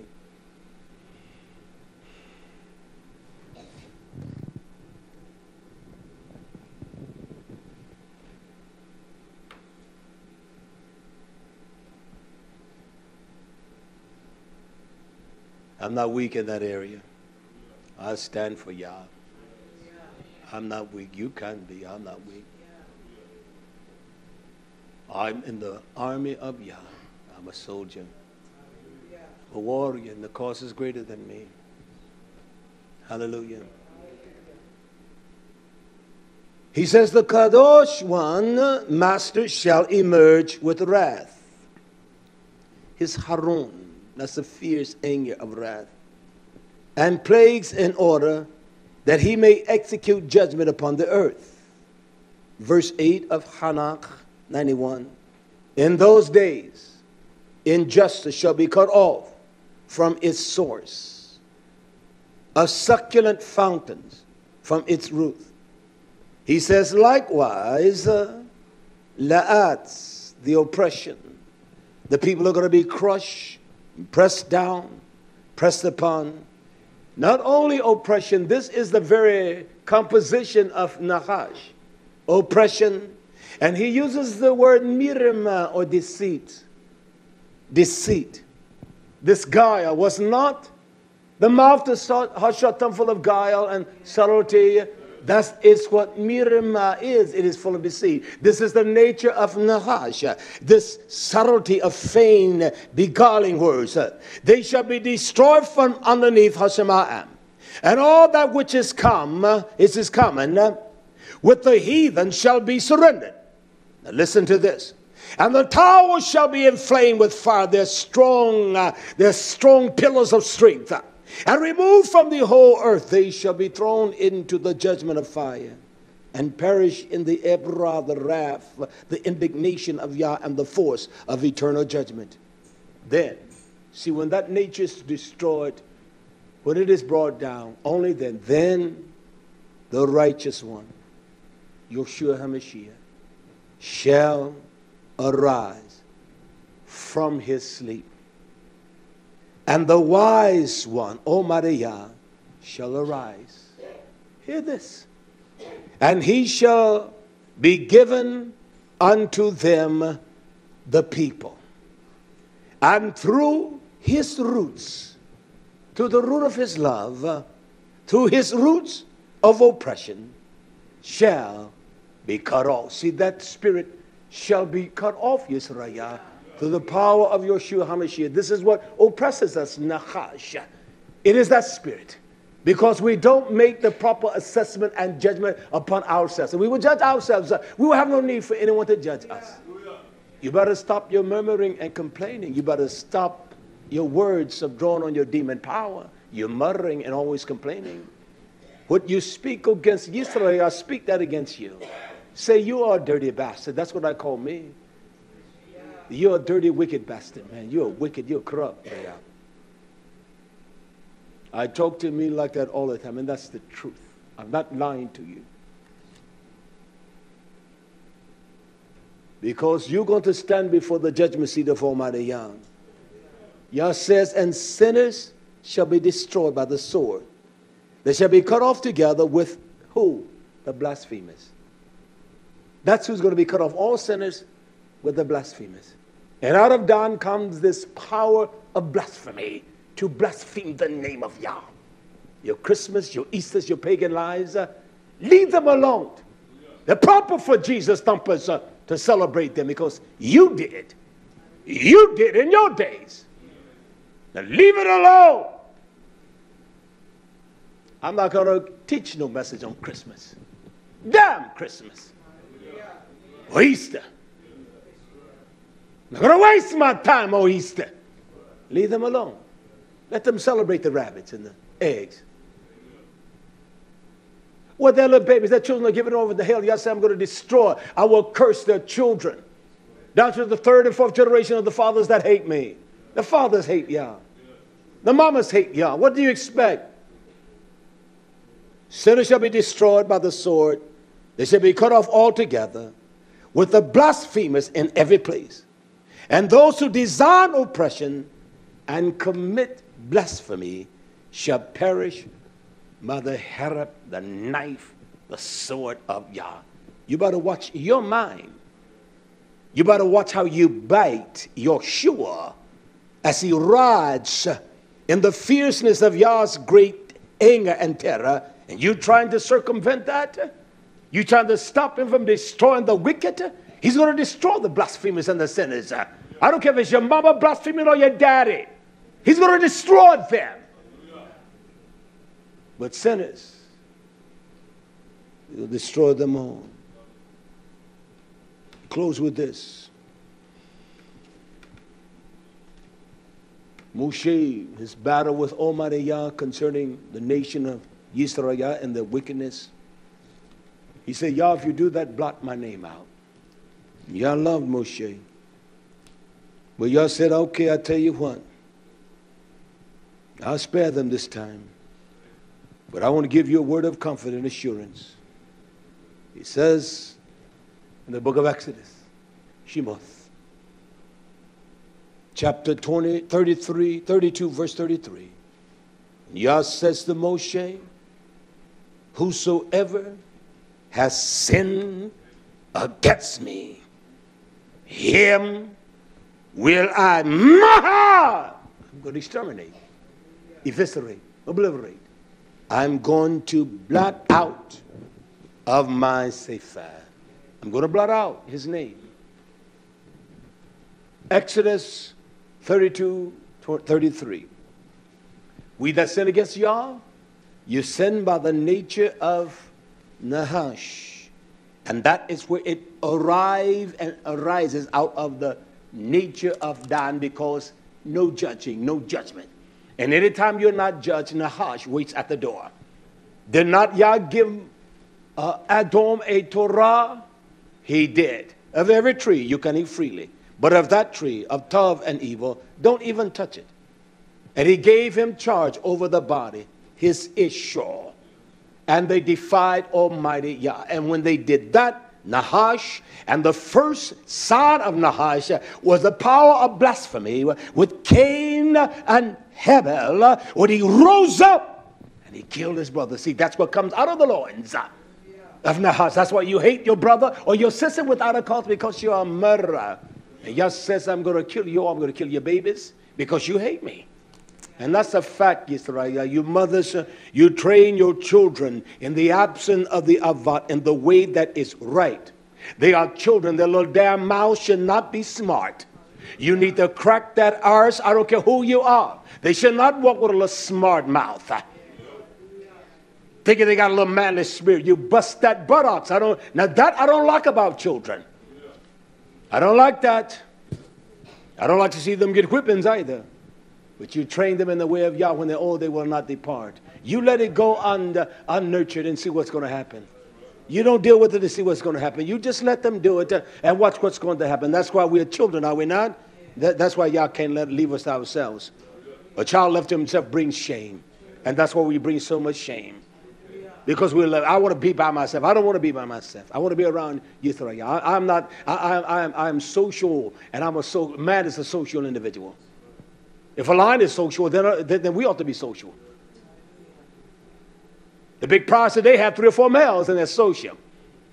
They rub each other. They cling to each other. When it comes time for the hunt, they're on. Their money is on.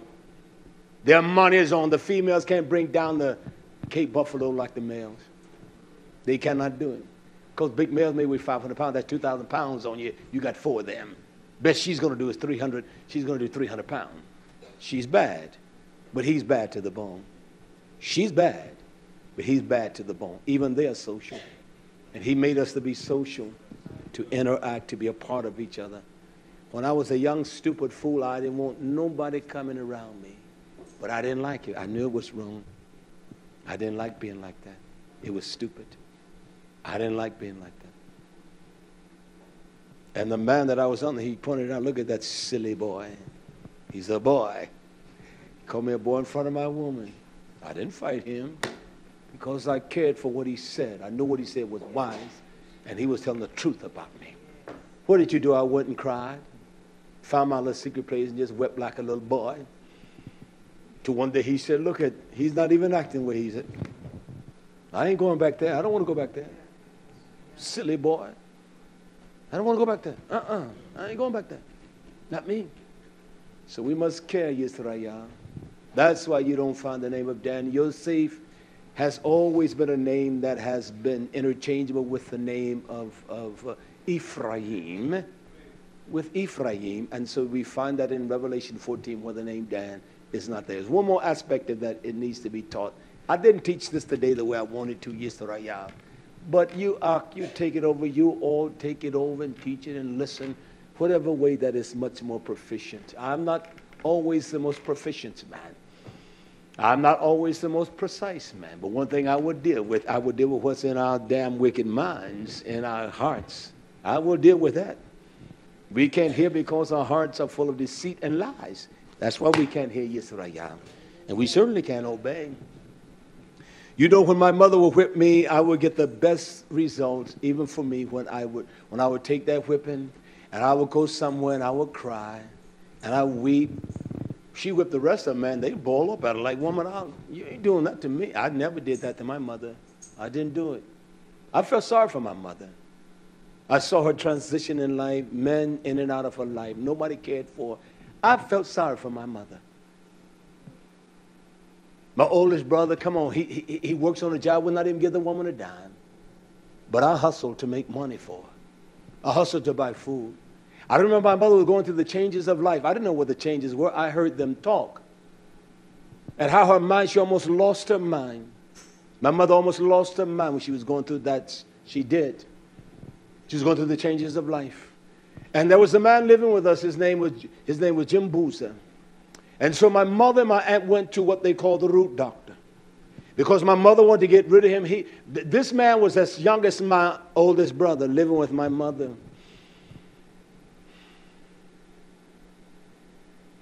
Name was Jim Boozer. He didn't care for us. He would grill out a whole chicken and eat the whole chicken himself. Kind of dog he was. Of course, my mother didn't let no man come between us. You know, she wanted him out of her house. I remember as a young lad, 6, 7 years old, 8. I remember it. I'm not just talking. So they go to the root doctor. I recall this. I know what I'm saying. And I remember them coming to our house. I remember not overhearing, I was being nosy. Listen to my aunt and my mother. She said, in 7 days, that's what she said. You do this 7 days right here, he'll be gone. It was before the 7 days were up, that man walks in one day saying, I'm leaving. Where are you going? I'm going to California. Didn't know anyone there. He said, I get paid tomorrow. I'm leaving. And that man left that day, and I'm not lying. That man went to California. He has never come back east to live. He has been in California since 1965. I recall it. I was about 10 years old. I recall it. Very vividly, son, I recall it. And I would see these activities, and even though I didn't know, I knew this wasn't right. And so that was promoted among the siblings. I never did touch that mess. I didn't buy it. And so as my mother was losing her mind to all of her ways and her corrupt ways, and she was a sickly woman, my natural brother would not give the woman a dime. But I knew back then I could go out and make $3, $4 in a day. I'd go hustle. I would go hustle. Raking leaves, whatever I had to do, to make sure there was some bread in the house. And I'm not saying that to promote me. I'm just telling you. I felt that. I sensed that.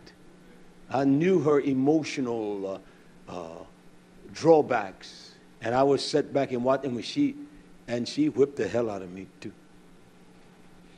Sometimes she whipped me. She didn't have to do me like that. When I became a man, I said, I tell you, I know why you whipped me, old woman. She said, why? I remember telling her this. Last time I saw her, I didn't see her for many, many years before she died. I said, can I tell you why you whipped me, old woman? Nobody was there but us. And when my aunt came, I got up and I left and never went back. She was in the hospital. I did go. I said, that was before we moved here. I said, you beat me, old woman, because you love my daddy, and he didn't love you, old woman. Come on, tell me the truth. Talking to her like that. So she looks at me and says, I was a pretty thing. I said, nah, that's why you did me like that. That's how I got you now.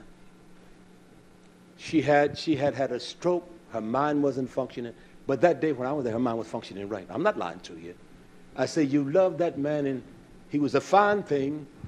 He didn't care for you, and you took it out on me because you could not get him. That's the reason why. That's why you did me like that. And I'll never forget. And I said that after we talked a little bit, I said, Mom, I won't tell you. I hold nothing against me. Every ass whipping you gave me, I deserved that plus more. I said, you didn't mess me up. And I appreciate that, old woman. And she got quiet. She couldn't talk no more. And then by that time, my aunt came in. As soon as she walked out, I said, okay, I'm going. No, that's all right. I'll see you. And I left and never saw her again. Never did. Never saw my mother again. Well, you ought to feel bad. No, I don't feel bad. I told her the truth, even in my ignorance. No. And I wasn't going to compromise, y'all. I told her one day, I will never come to your house again. You let them smoke dope here. You let them bring these young girls here. You hold on to their drug money. I will never come to the door. That's why my aunt, I haven't been in her house over 20 years and never will, because she still lets her sons and her grandsons sell dope, and they bring. I will never go there. I said, I will never enter into your house, and I haven't. I don't go to their homes. You come here, you just make sure you're dressed right. And heifer, don't come before me like that. Next time you come, you better come that way. They got a little honor for me. Yeah, they do. Okay. All right. Well, this is all I could find. I said, well, you better find something better than that next time. I don't play Yisrael. And I watched that denigration in my natural family. They all cried and loved each other, but they frankly don't give a damn about each other. They're not going to tell each other the truth. You know, I got nieces and nephews I've never seen. I don't know them. I don't even know them. I haven't seen them since they were like that. And they're grown men. 40 years old, 35, 30. And the only time they see me, they go to the internet and they see my picture. That's it. My natural brother died here recently. I had a cousin I had seen. She said, when the last time we'd seen each other? I said, it's been a long time. She says, it's been over 25 years. I said, I know it. It's been a long time. How you doing? Oh, I just want to let you know I still love you. I said, okay, you love me. All right. Well, you know, I want to come see you because my son is in college down here, Florida, and they compete against each other, who can educate their children. And they don't have a damn thing. They're still in slavery. I said, all right, then, you know where I'm at. You come now, you make sure you dress right. Wear dresses, no pants. Fix yourself up right. Well, I don't have to worry about them coming. I won't see her for another 25 years. They wanted me to preach her father's funeral, and I was a young, foolish preacher back then. I said, nah, I just don't feel that, and I'm not going. Well, they're fools that, so they can get up there and show them what they knew. They would have went and done that, not me. And that was the last part I was a part of any of their activities.